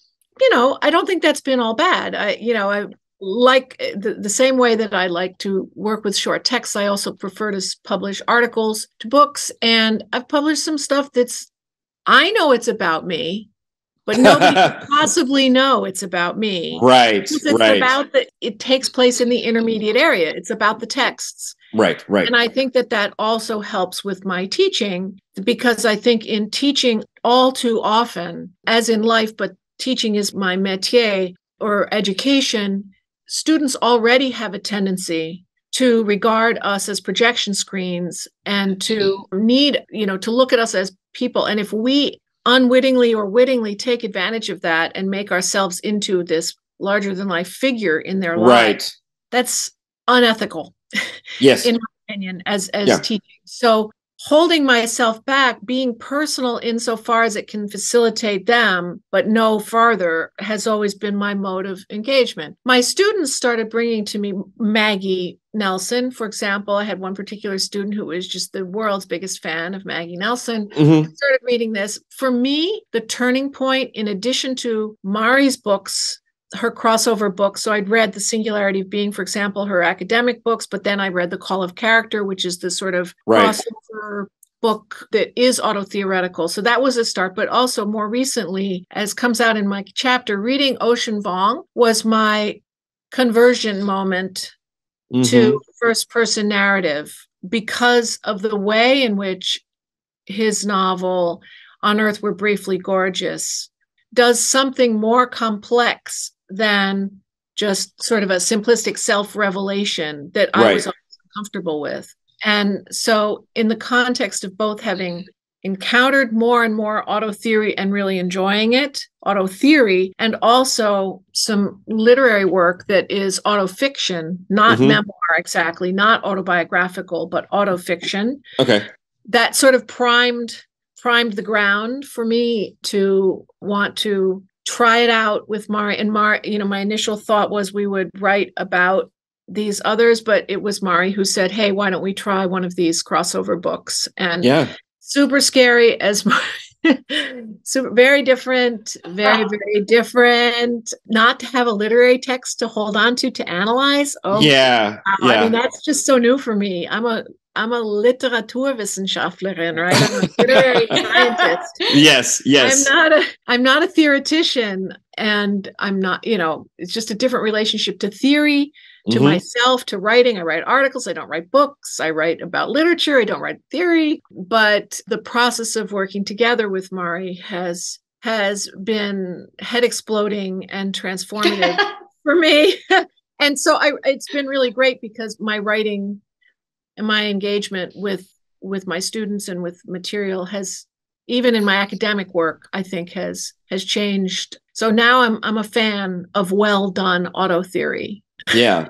I mean, it definitely has to be well done. I can imagine this being botched and that not interesting anyone. But it is interesting that your ego dissolution was actually putting your ego out there, right, for others. And so there's an irony there. Now, we have had you for 2 hours and plus, because I don't want to necessarily keep you too much longer, but I wanted to give maybe one question from me and one from Coop, and then we could wrap up. Is that okay if we keep you for another 15, 20 minutes? Absolutely. And can I also say something about Please. The auto-theoretical thing? So I think Maggie Nelson might have quoted this. I know that this quote is somehow in my head. It's from Eileen Miles, the poet. She says something like, the dirty secret is that it has always been about me. That's great. And I think the personal autographical kind of little bits or threads started seeping into my work very early on.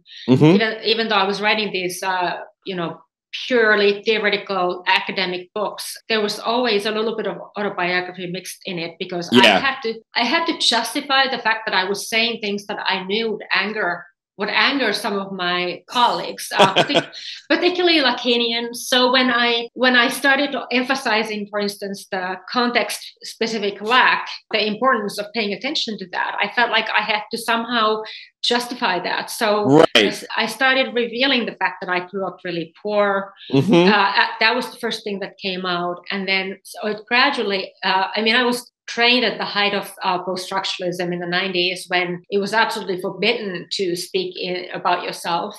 But by the time I was writing my dissertation, I felt like I had to just try to protect myself from oncoming criticism by saying, I'm interested in this X thing because I have experienced this. Please understand the link. And I always felt that everything that I said, theoretically speaking, had something to do with myself. And I think that that's right. A lot of theoreticians, and they don't say that, but that's often the case. And then it kind of just snowballed for me until 2018, when I published Penis Envy and Other Bad Feelings. And that's a very strongly autobiographical, it's an auto-theoretical book.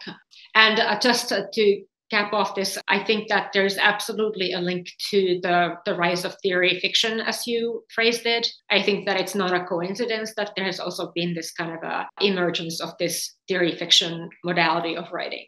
I love the poetic quote because I think everyone, I know that Cooper and I are, we could call it para-academic. We're parasitic academics. We sort of, hang around the edges. But, whenever for me, it was translating. That was my passion. And that was because I wanted to read these books. And then it became about sharing, right? Because I always thought if no one else is going to do it, I have to.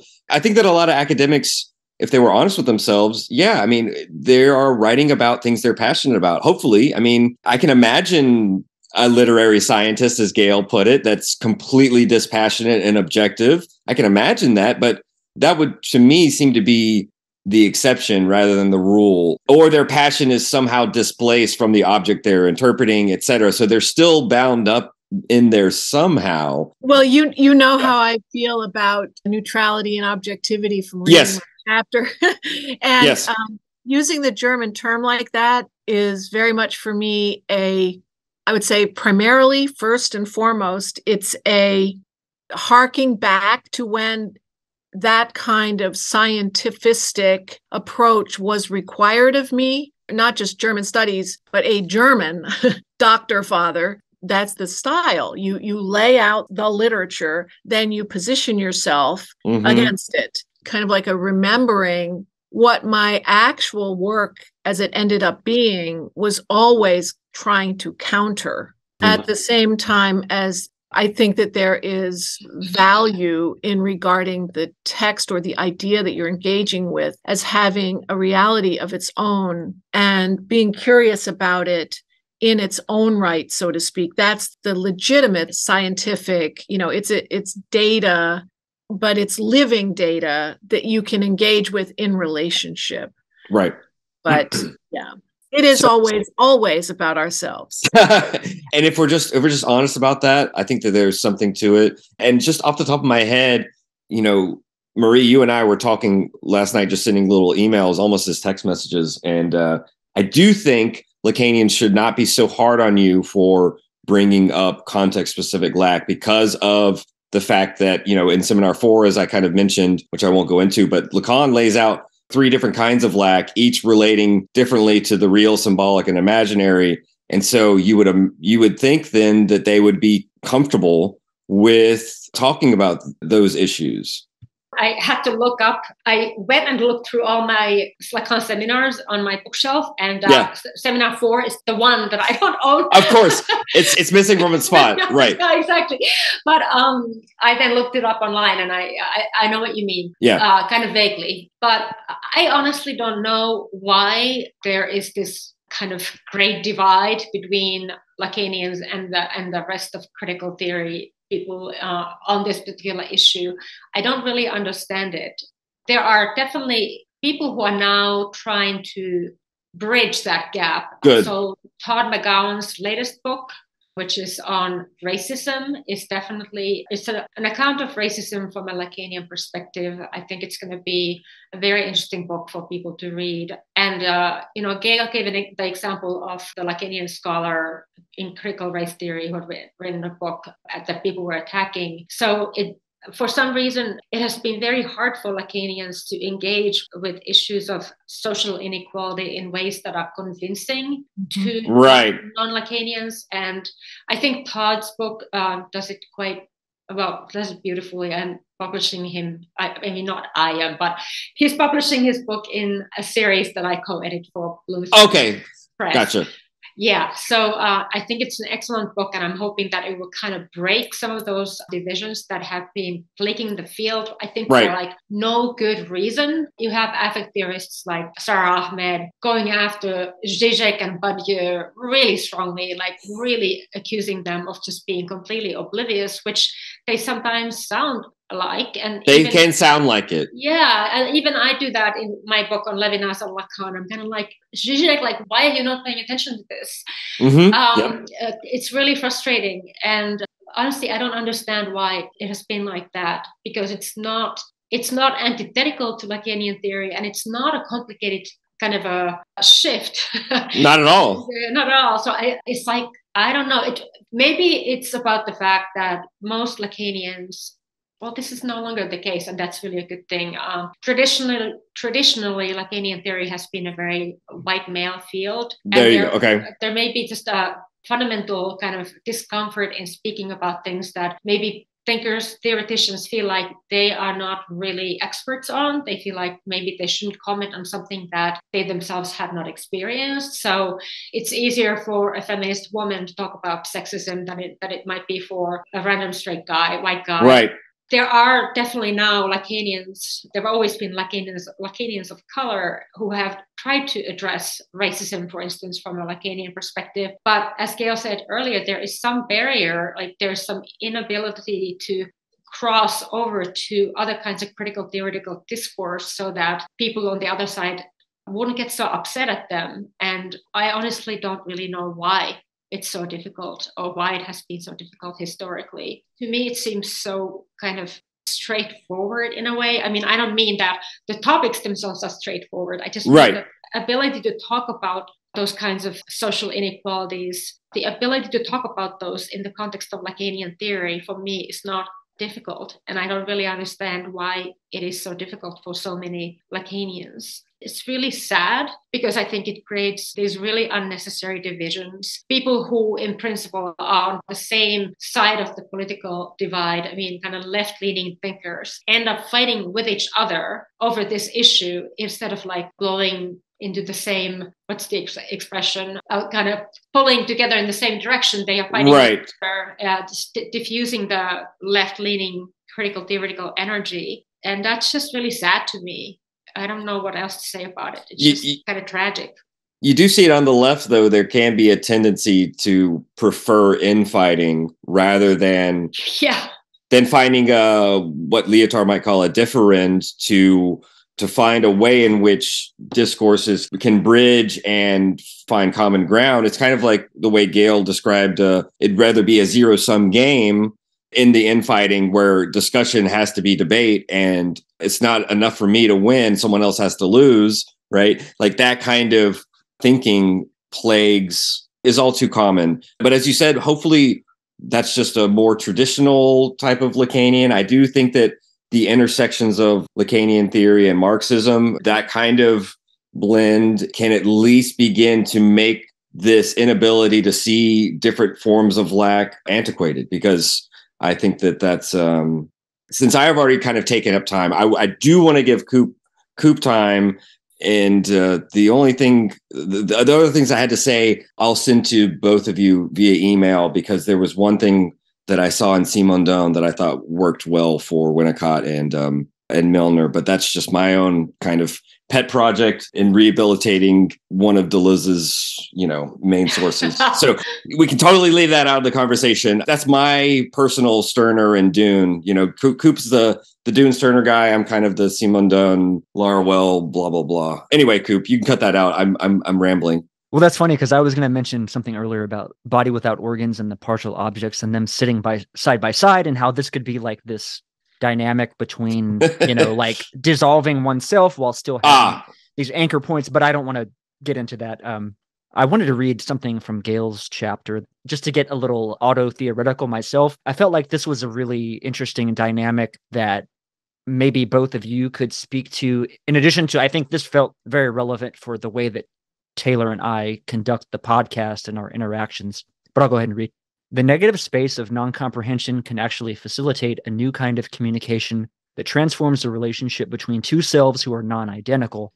A different kind of translation is activated in which the carrier of meaning is the process itself of translating rather than either the source language or the target language on their own.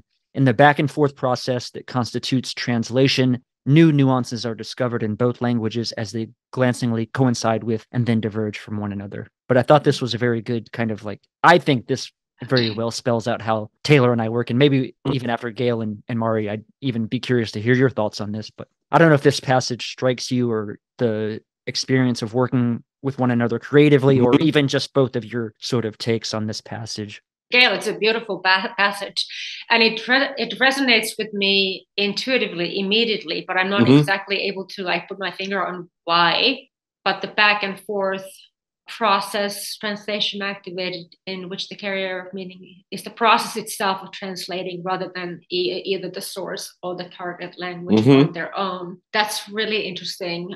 Speaking very concretely, this is something that we actually we want to put into the conclusion that we haven't yet written. We want to talk a little bit about what it has been like to co-author this book. I've done a couple of co-authored projects before. I never used to co-author things, and then suddenly like 4 different projects landed on my lap in my lap that all had a collaborative aspect. So this was not the first time I am collaborating on a book, but this is the first time I'm doing it in this particular way, where we both have a long independent chapter. Right. Okay. I think that for me, what was kind of most amazing about the chance to write this book with Gail was the fact that we managed to be in Vienna at the same time when we started drafting our respective chapters. And I didn't see her work and she did not see my work, but we met on a weekly basis to talk about some of the topics that we were writing about. And there was something about those conversations that very much fed the content of my chapter in indirect ways. And I don't know if the same was the case for Gail, but it definitely felt like an accumulative process where the weekly meetings that we had was an integral part of the process of writing the book, and definitely kind of carried me in the sense that I drafted my chapter very fast during the weeks that I was in Vienna. And I think that being able to meet with Gail in person kind of just kept me going, made the process very sort of concrete. For me, it has been just an amazing, very productive, I don't mean productive in the neoliberal sense, but kind of worthwhile type of an endeavor in the sense that it gave a different kind of inflection to the work of creativity. Generative, that's the word. Yes. For me too, the time in Vienna was key. Whenever I would turn back to the book, I would have very viscerally in mind, the cafes we were in when we were talking about whatever we were talking, whatever I was working on. Unlike Mari, however, I did not draft mine very quickly. I basically drafted my chapter over the entire 7 months of my mini sabbatical in Vienna and into the summer. But I wanted to sort of riff on, or whatever the word would be, associate with this a passage that you read from my chapter a little bit. First of all, the idea of translation and language in the metaphorical as well as the literal sense is very fascinating to me in the translation studies. The debate, there are all kinds of different variations on it, but the debate has always been about how true to, actually true is relevant to both of our interests in the notion of the true self, how true to the original language the translation is. And, we tend to think that the goal is to reproduce it as absolutely, as perfectly and as directly as possible. But some translation theorists have thrown that into question appropriately. So I'm very attracted to this idea of process of translation. Another association I have is with the psychoanalyst Sándor Ferenczi, who's was a sort of younger contemporary of Freud. He was analyzed by Freud briefly, wanted to have more analysis with Freud, but Freud didn't want to do it. That's a whole other. But he was also a colleague, and he was one of the people to whom Freud repeatedly turned as he was shedding some of the other analysts like Jung, who Freud felt didn't adhere closely enough to the way psychoanalysis should be. And until the very end of his life, Ferenczi was the one Freud regarded as sort of a rock, not a rock for himself so much, but could always count on as agreeing with him until he didn't. It's kind of an interesting relationship in the context of what Mari was talking about in terms of the Lacanians, because to my mind, it wasn't so much the case that Ferenczi was disagreeing with Freud. They weren't talking about the same. They were talking in different registers, to go back to Mari's the beginning of the interview. They were talking in 2 different registers. And if Freud had only been able to understand that, he wouldn't have found Ferenczi's ideas to be such an affront to him. But the reason I'm bringing Ferenczi up is because he has this amazing article called Confusion of Tongues on of course, I'm not going to get it exactly right, on misunderstandings between the adult and the child. So what I say here in this passage that you read is an antidote to what Ferenczi calls the confusion of tongues. In 1932, he gave, that essay was written in 32 or 33, he gave, to my mind, the most perfect description of what abuse of all sorts looks like. Interesting. In terms of language, he says the adult and the child speak different languages of love. The child speaks the language of tenderness, and the adult speaks the language of sex, seduction, and sexuality. And so in a situation of abuse, and it doesn't have to be about sexual abuse, it could be any kind of abuse. Speaking two different languages is the key. Somebody makes an utterance in their language, and the other person reads it in terms of their own language. The adult reads the child sitting on his lap as a sexual gesture, when for the child, it's a gesture of tenderness. So that's the reading part of the mistranslation. And then the writing part, so to speak, or the speaking part, is that the person in power imposes their language, substitutes their language for the language of the person who's not in power, who has less power. Right. And takes it over and makes it into something else, and thereby erases the child's relationship to their own language and their own way of being. Right. And it's terribly traumatic. This idea of having two languages, two people that glancingly converge, and then glancingly, and then diverge, and then converge and diverge in a process, seems to me to be a much more, well, it's a process that allows each of them to come into being, to wait and listen, and then to speak, and then to withdraw, and then to reflect and think about who they are, and then think about who the other one is, and so forth. And it just seems like the best kind of counterpart or counterweight to the all too frequent prevalence of that kind of power-based mistranslation that we do. The overcoding that happens from the source of power, right? Yes, I love that word. That's a great word. Yeah. Do you mean like paint, or do you mean like coats? Oh, I mean like overcoating, right? Coding, like, even better. Yeah. But I can imagine overcoating with paint. But now I'm thinking of how, there needs, in terms of translation, there needs to be an active decoding, because we're never necessarily speaking the same code, even between two people, but even from any minute to another. But there needs to be an active decoding that's done with care, and I mean, without, when you're imposing the power, like in the despotic regime, you're overcoding the code of the child, right? The person in power could be doing that, and that renders, in a certain way, that it renders them uniform, but on the other hand, it imposes that in a sort of violence. So exactly, it's very violent, even on a level that seems benign and good. When somebody comes to me and is like, "Oh, or if I go to somebody, you go to somebody and you say, "Oh, well, this really terrible thing happened to me," or "I'm feeling really terrible," and the other person says, "I know exactly how you feel." Right. This happens so often. It's become like a pet thing of mine. So, or it doesn't even have to be something negative. You're in a conversation and somebody says, "Oh, I'm going on a trip," and they're like, "Oh, I'm going on a trip." It's like, these are not the same thing. And why don't you just shut up and be curious about the other instead of, I love this word, overcoding. Yes. With your own code.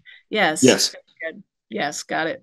My sister-in-law is exactly like this, where if you tell any bit of information or any story, she's going to either one-up you or, and I think the reason why is my wife, she's 7 years older than my sister-in-law, and they have this dynamic where it's always, they're type of people that you may complain, make a small complaint, or you may have had a bad day, and they're going to tell you how their day was worse. It's always that kind of thing. Right. I don't even think it's malicious. I think that's just how It's just how she is. But no, and to go back to something you said, in terms of translation, I do think that there needs to be room for more than just the main ideal of a sort of, copy that can reproduce the original. There needs to be at least some ways of knowing that if you really just transpose this if you transliterate it from one language to another, it's going to not sound authentic. So you have to breathe some life back into it of idiomaticity. That's in my view. And I try to keep those ideals balanced, but it can be difficult. But I think that also, not just in literary studies, but I think that there can be ways of, even Lacan talks about the ways of misrecognizing. We sort of get our message back to us inverted. He has this way of talking about these things that shows that it's very much at play in not just in the analytic situation, but in everyday communication. We're back to lack. Yeah, we're back to lack, right? Because that thing you say about transliterating or reproducing it's not possible. Yes, languages are different, despite the deep grammar that the structuralists say is in all languages, but they're very different in all kinds of ways. And I feel like what both of us one of the things that both of us are highlighting is the idea of embracing the lack, recognizing that the lack exists, not necessarily but if the lack of congruence between two languages is it can be a problem, but it is a problem when you're trying to translate. It's like a very real problem on a concrete level. But it's also, if it didn't exist, then that kind of thing that you're talking about, Taylor, of injecting something interesting into the what emerges wouldn't be possible. Yeah, the disparity allows for the creativity, right? Exactly. So I think that's part of the theme of the work itself. And now I think that I do want to plug the book, talk a little bit about your work when it's coming out, and I'll leave you two to have the last word. Okay, we don't know when it's coming out because we have to first finish it before we start approaching publishers. I do have an editor in mind that whom I'm going to approach, or we're going to approach when we actually finish it. But like my chapter still needs a few rounds of revision, as you noticed. It's really kind of rough. So in the next few weeks, we will hopefully finish it and then start looking for publishers. I'm hoping that it won't be too difficult to find one for this particular book. And I guess my parting words about this book and maybe about my work, generally speaking, are that I think at the core of my thinking is always this basic Lacanian idea that if we accept the fact that this Lacan being that we all have within our being is something that cannot be cured, cannot be fixed, if we accept that kind of point of view or perspective on things, then that actually opens up a field of possibilities for directing your energies into things that you can actually change, that you can actually have some impact on, so that you don't squander your energies in these pointless attempts to fill your lack or heal your being or become a whole person or something like that, but you start to actually work with your lack and you focus on things that are doable, that you can do creatively, with imagination, with passion, with innovative energy, all this stuff. So in some ways, at the core of my thinking is the idea that the very lack that we so fear is actually the springboard of all these wonderful possibilities for creative thinking and being in the world. And parting thoughts from you, Gail? First of all, I second the idea of the lack or the undifferentiation or the unintegration as the source of our creativity, as a source of our creativity. I think, the sort of slogan, I guess, for my chapter is embrace the paradox, the paradoxical. I think one of the most important things that Winnicott said, it was in the preface to Playing in Reality, his compilation of several of his essays, was I'm asking for paradox to be embraced, respected, and not to be resolved. And he talks about he quote, this flight to intellectual functioning, where we feel compelled to choose one or another side of a paradox or a contradiction, and feel very urgently about that. And I think about that need to resolve paradox. So it's hard for me to live. It's like my ideal. I'm not saying that it's easy to live in a space of paradox and ambivalence and ambiguity, but I feel, based on my experiences in my own life and certainly my experiences in higher education, I think that there's an urgent need to try to live more fully and more quietly and openly in a space that is ambiguous, in feelings that are ambivalent, and to be curious about the paradoxes that life brings us. And not to end on the negative, but it's this need to do this. I'm feeling it welling up in my students so much. They're searching. People love to trash Generation Z, but I feel like Generation Z is like a touchstone generation for us all, because they've grown up in a world, if they were born in the late 90s or the early 2000s, they've grown up in the United States, at least, in a world that has been uniquely destabilized. It's like America is entering its late adolescence itself. It's like no more illusions that we're whole and intact and the greatest and morally superior or anything else. And everything that these young people have experienced has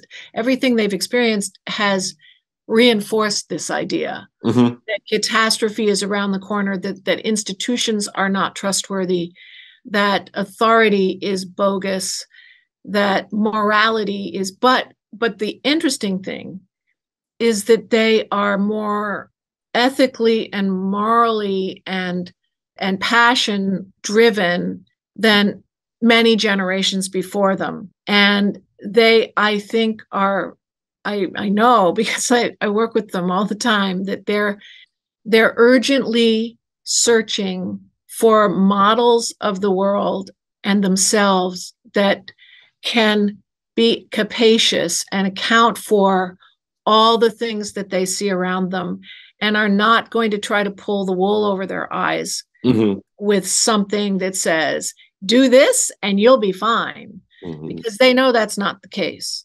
So that's sort of why I feel that Milner and Winnicott's works are really, really timely right now, and we'll see, be well received.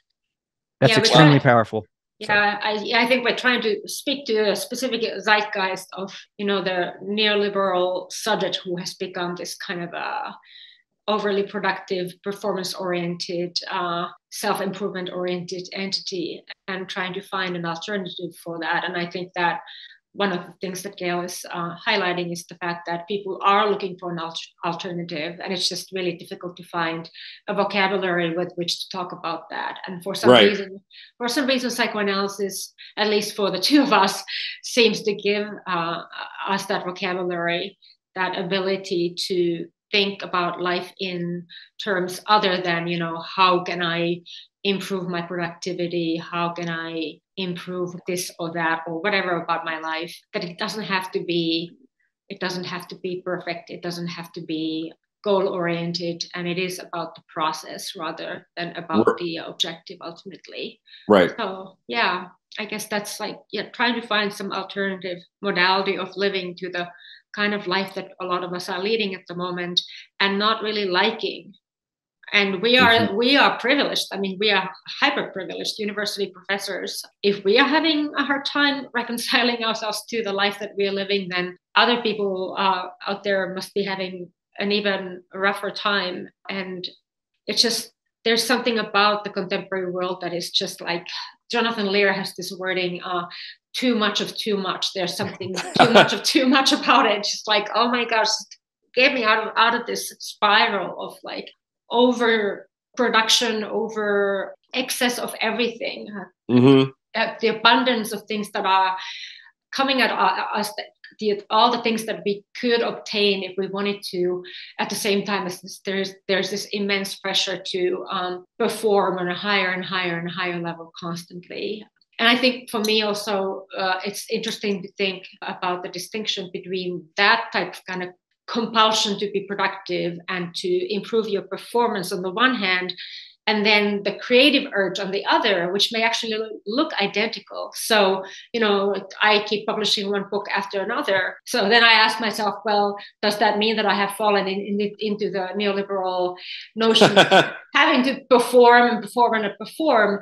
And I thought about that a lot in the context of this book. And I came to the conclusion that it's not. It's a different kind of passion. I am being driven by passion that has nothing to do with the neoliberal injunction to perform, what Marcuse called the performance principle. I'm driven by jouissance, basically, by the drive. So like a passion translated into like everyday vocabulary. And that kind of passion is different from the neoliberal performance principle. But sometimes the line between those can be very blurry. And I think it would be important for people to pay attention to their lives and to think about, like, really make sure that they are being driven by passion rather than this other monstrous thing, at least monstrous for me. Maybe not for everyone, but for me, it feels monstrous.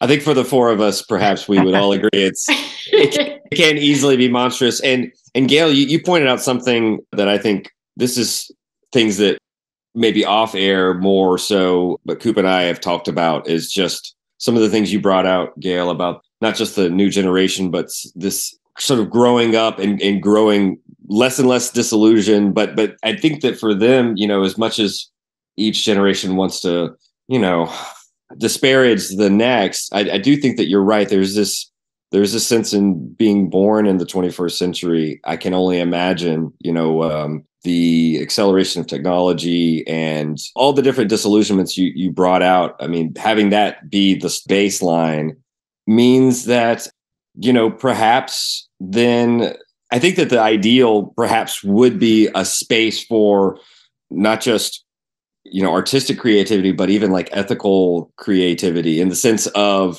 not necessarily being what, as you said, raised in a time when, there's still the Cold War and there's still this idea that America has won and it's great. It's the best country in the world. The fact that they're not sort of bombarded with all this stuff that I think Coop and I grew up with, being children of the 80s, that was still kind of the narrative that we grew up with.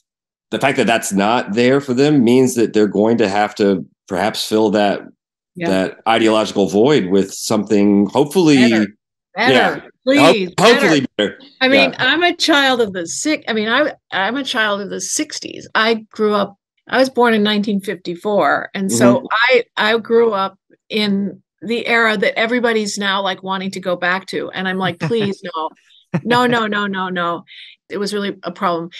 And I think that it was really a problem. I love. I mean, I don't want to get too personal about that, but I just, the idealization of that time. I mean, with all the other problems with the MAGAs and everything, the ideal, sure, I guess if you're a white man, working class, middle class, and stable, there were lots of ways in which that was a better time, and I think all of them. The only ways in which that was a better time, from my non-professional opinion, is that it was pre-neoliberalism. Right. For example, my father, who worked in sort of low middle management in a corporation, he had a pension, if you can imagine, that my mother lived on until she died at 90. Even after he died, he had a pension, just as if we were living in Western Europe, only it was company based instead of state based. But we had in the United States something akin to the social democracy, sort of a capitalistic version of the social democracy of Western Europe, until the 80s. Right. And it was all wiped away. And since then, we're on our own. And one of the things that I think is really interesting and just absolutely horrifying, but not surprising, about what's going on right now in the world, in the United States and in the world, is the way in which that too much of too much, that too muchness of too much is being exposed like the Wizard of Oz as nothing. Because all of this, like, you can have everything you want as quickly as you want, overnight delivery, right? Everything you could possibly want is not working anymore, right? Because the on time, like the just in time approach to distribution and the just enough personnel to keep the airline going so that if one pilot isn't there, there's a cascade of canceled flights. Right.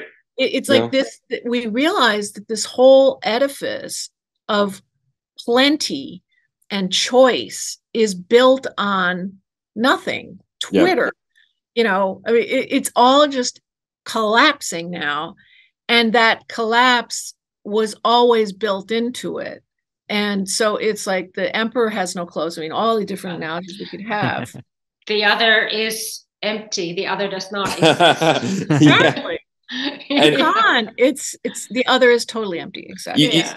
You made a good point, and I don't want to necessarily keep us too much longer, but the one thing I wanted to respond to is there is this sense of the nostalgia for the post-World War II time, the 50s or whatever. Don't conflate the nostalgia for at least a little bit of that safety net, pensions, and these other things, a better economic time, with the values associated with that time. Because that's where there's a disconnect, where the nostalgia always seems to be about the values and not necessarily some of the less economic hardships that we might see today, whether it be inflation or whatever. I think that too much isn't about like, hey, there was a time when capitalism wasn't so harsh, but is that really true? It just wasn't as it just didn't seem so devastating in terms of, minimum wage or whatever, but it's still inherent in it was the monstrosity that keeps growing. Absolutely. And I think I read this because I started realizing that I was just tossing around the word neoliberal all the time. Something would be at the airport, right? And the flight would be canceled, and I'd turn to my husband and be like, neoliberal capitalism. Neoliberalism. And then I realized I really don't know what I'm talking about. And I started researching it, for this book. And, not that I read academic articles, but I found it's a little embarrassing to admit this, but I found this really amazing long article in The Guardian that was a history of neoliberalism. And it was very, very helpful for me. And I think what you're saying here is really resonant with that, because the sort of light bulb that went off for me of what the difference is between capitalism as it always was and where we are now, according to this guy, is that before, capitalism was an economic theory. So all of the economic stuff was, capitalistic, market-driven to one extent or another, depending on the different schools of economics that I don't know about. But the decisions about societal, the sort of ethical, moral, political, social decisions no economists had the notion that those should be made according to the same principles as you make for, market share or something like that. And the shift, what Hayek, this founder of neoliberalism, felt was that the principles of capitalism should be applied to everything in life, right? And so that, if the utilities were like, gas and electric and telephone used to be public utilities, and then they were deregulated. Right. Before deregulation, the thought was, well, this is a public good. It was a political decision. It's a public good, so we need to make sure that everybody can access electricity or telephone service. That was a political decision. Whereas, the Reagans and the Thatchers of the world were like, deregulate it, let competition reign, substituting economic principles or capitalistic principles for political decisions. Right. And this is exactly what Foucault is getting at when he talks about the homo economicus, where everything about human life actually becomes modeled after economics. So the idea is that the more you invest in yourself, the more you're going to reap the benefits ultimately. And just touching back on what you were saying earlier, Gail, what's happening right now is that people are realizing that they're actually not reaping the benefits. Right. You're making the investment, but you're not getting the benefits that you're expecting. So that's one reason that the system feels so overwhelming at the moment. It's interesting that we started with creativity and the fun stuff, and we've ended with why it's. But I think it reiterates the point why what we discussed at the beginning is so important, and that there are these alternative modalities for sort of pursuing creative means, that the reality of the situation we come to last. But I think that it doesn't take as much time to point out, since it is what we're sort of enmeshed in. But I do want to remind the listener that don't forget all the positive stuff that we discussed earlier, just because we're pointing out the harshness of the reality right now. No, but it actually makes perfect sense, because the whole premise of the book is to talk about alternatives to all the bad stuff that we have just talked about. So like the first half of my chapter is about all the bad stuff. You know, there's the explanation of Homo economicus, there's Adorno's critique of it, Foucault's critique of it, affect theoretical critiques of it, cruel optimism, pessimism, all that kind of gets explained. The situation gets explained, and then we are trying to come up with the more positive stuff, which has to do with the creativity. So both of these are components of the book, but we kind of just talked about them kind of in reverse. In reverse, exactly. Exactly. Gail, do you want a last word? And then I think we will but if not, I do want to. I think that's a perfect last word. Good. I do want to thank you for 3 hours of your time. I am so pleased. Hopefully it went by quickly, because it did. I think the conversation we had was dynamic. I appreciate both of you. Thank you both again so much for your time and for discussing a work and giving us the sneak peek, right, of your forthcoming work. So thank you both, Marie, Gail. Thank you so much. And thank you. When it comes out, you'll have to let us know, and maybe if you have time, we can try to get you back on the show sometime next year. Okay, sounds at the very least we can have virtual champagne together. Yeah. Yes. Yeah. Thank you so much for your time and all the passion that you pour into this podcast. Yes, and thanks for the links to other texts. That was really useful for me. And I generally dislike science fiction, but I'm really close to being inspired to read Dune. That Dune piece now. We're going to let you enjoy the rest of your weekend. We're going to stay on just to talk about what we're doing next week. But in 2 weeks, I'll be sending both of you an email, and have a wonderful weekend. Thank you. Too. You too. Thank you both. Thanks very much. Bye. Bye. Once again, thanks to Gail Newman and Marion Ruti for joining Taylor and I on this week's edition of the Machinic Unconscious Happy Hour. The very rules of healing, of negativity and singularity, including the ultimate form of singularity, which is unconscious to the whole state of things, the pure violence without object anymore. This is the typical violence of information.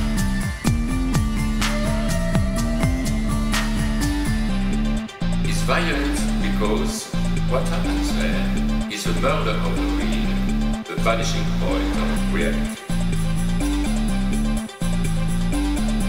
Let's not have a misunderstanding here.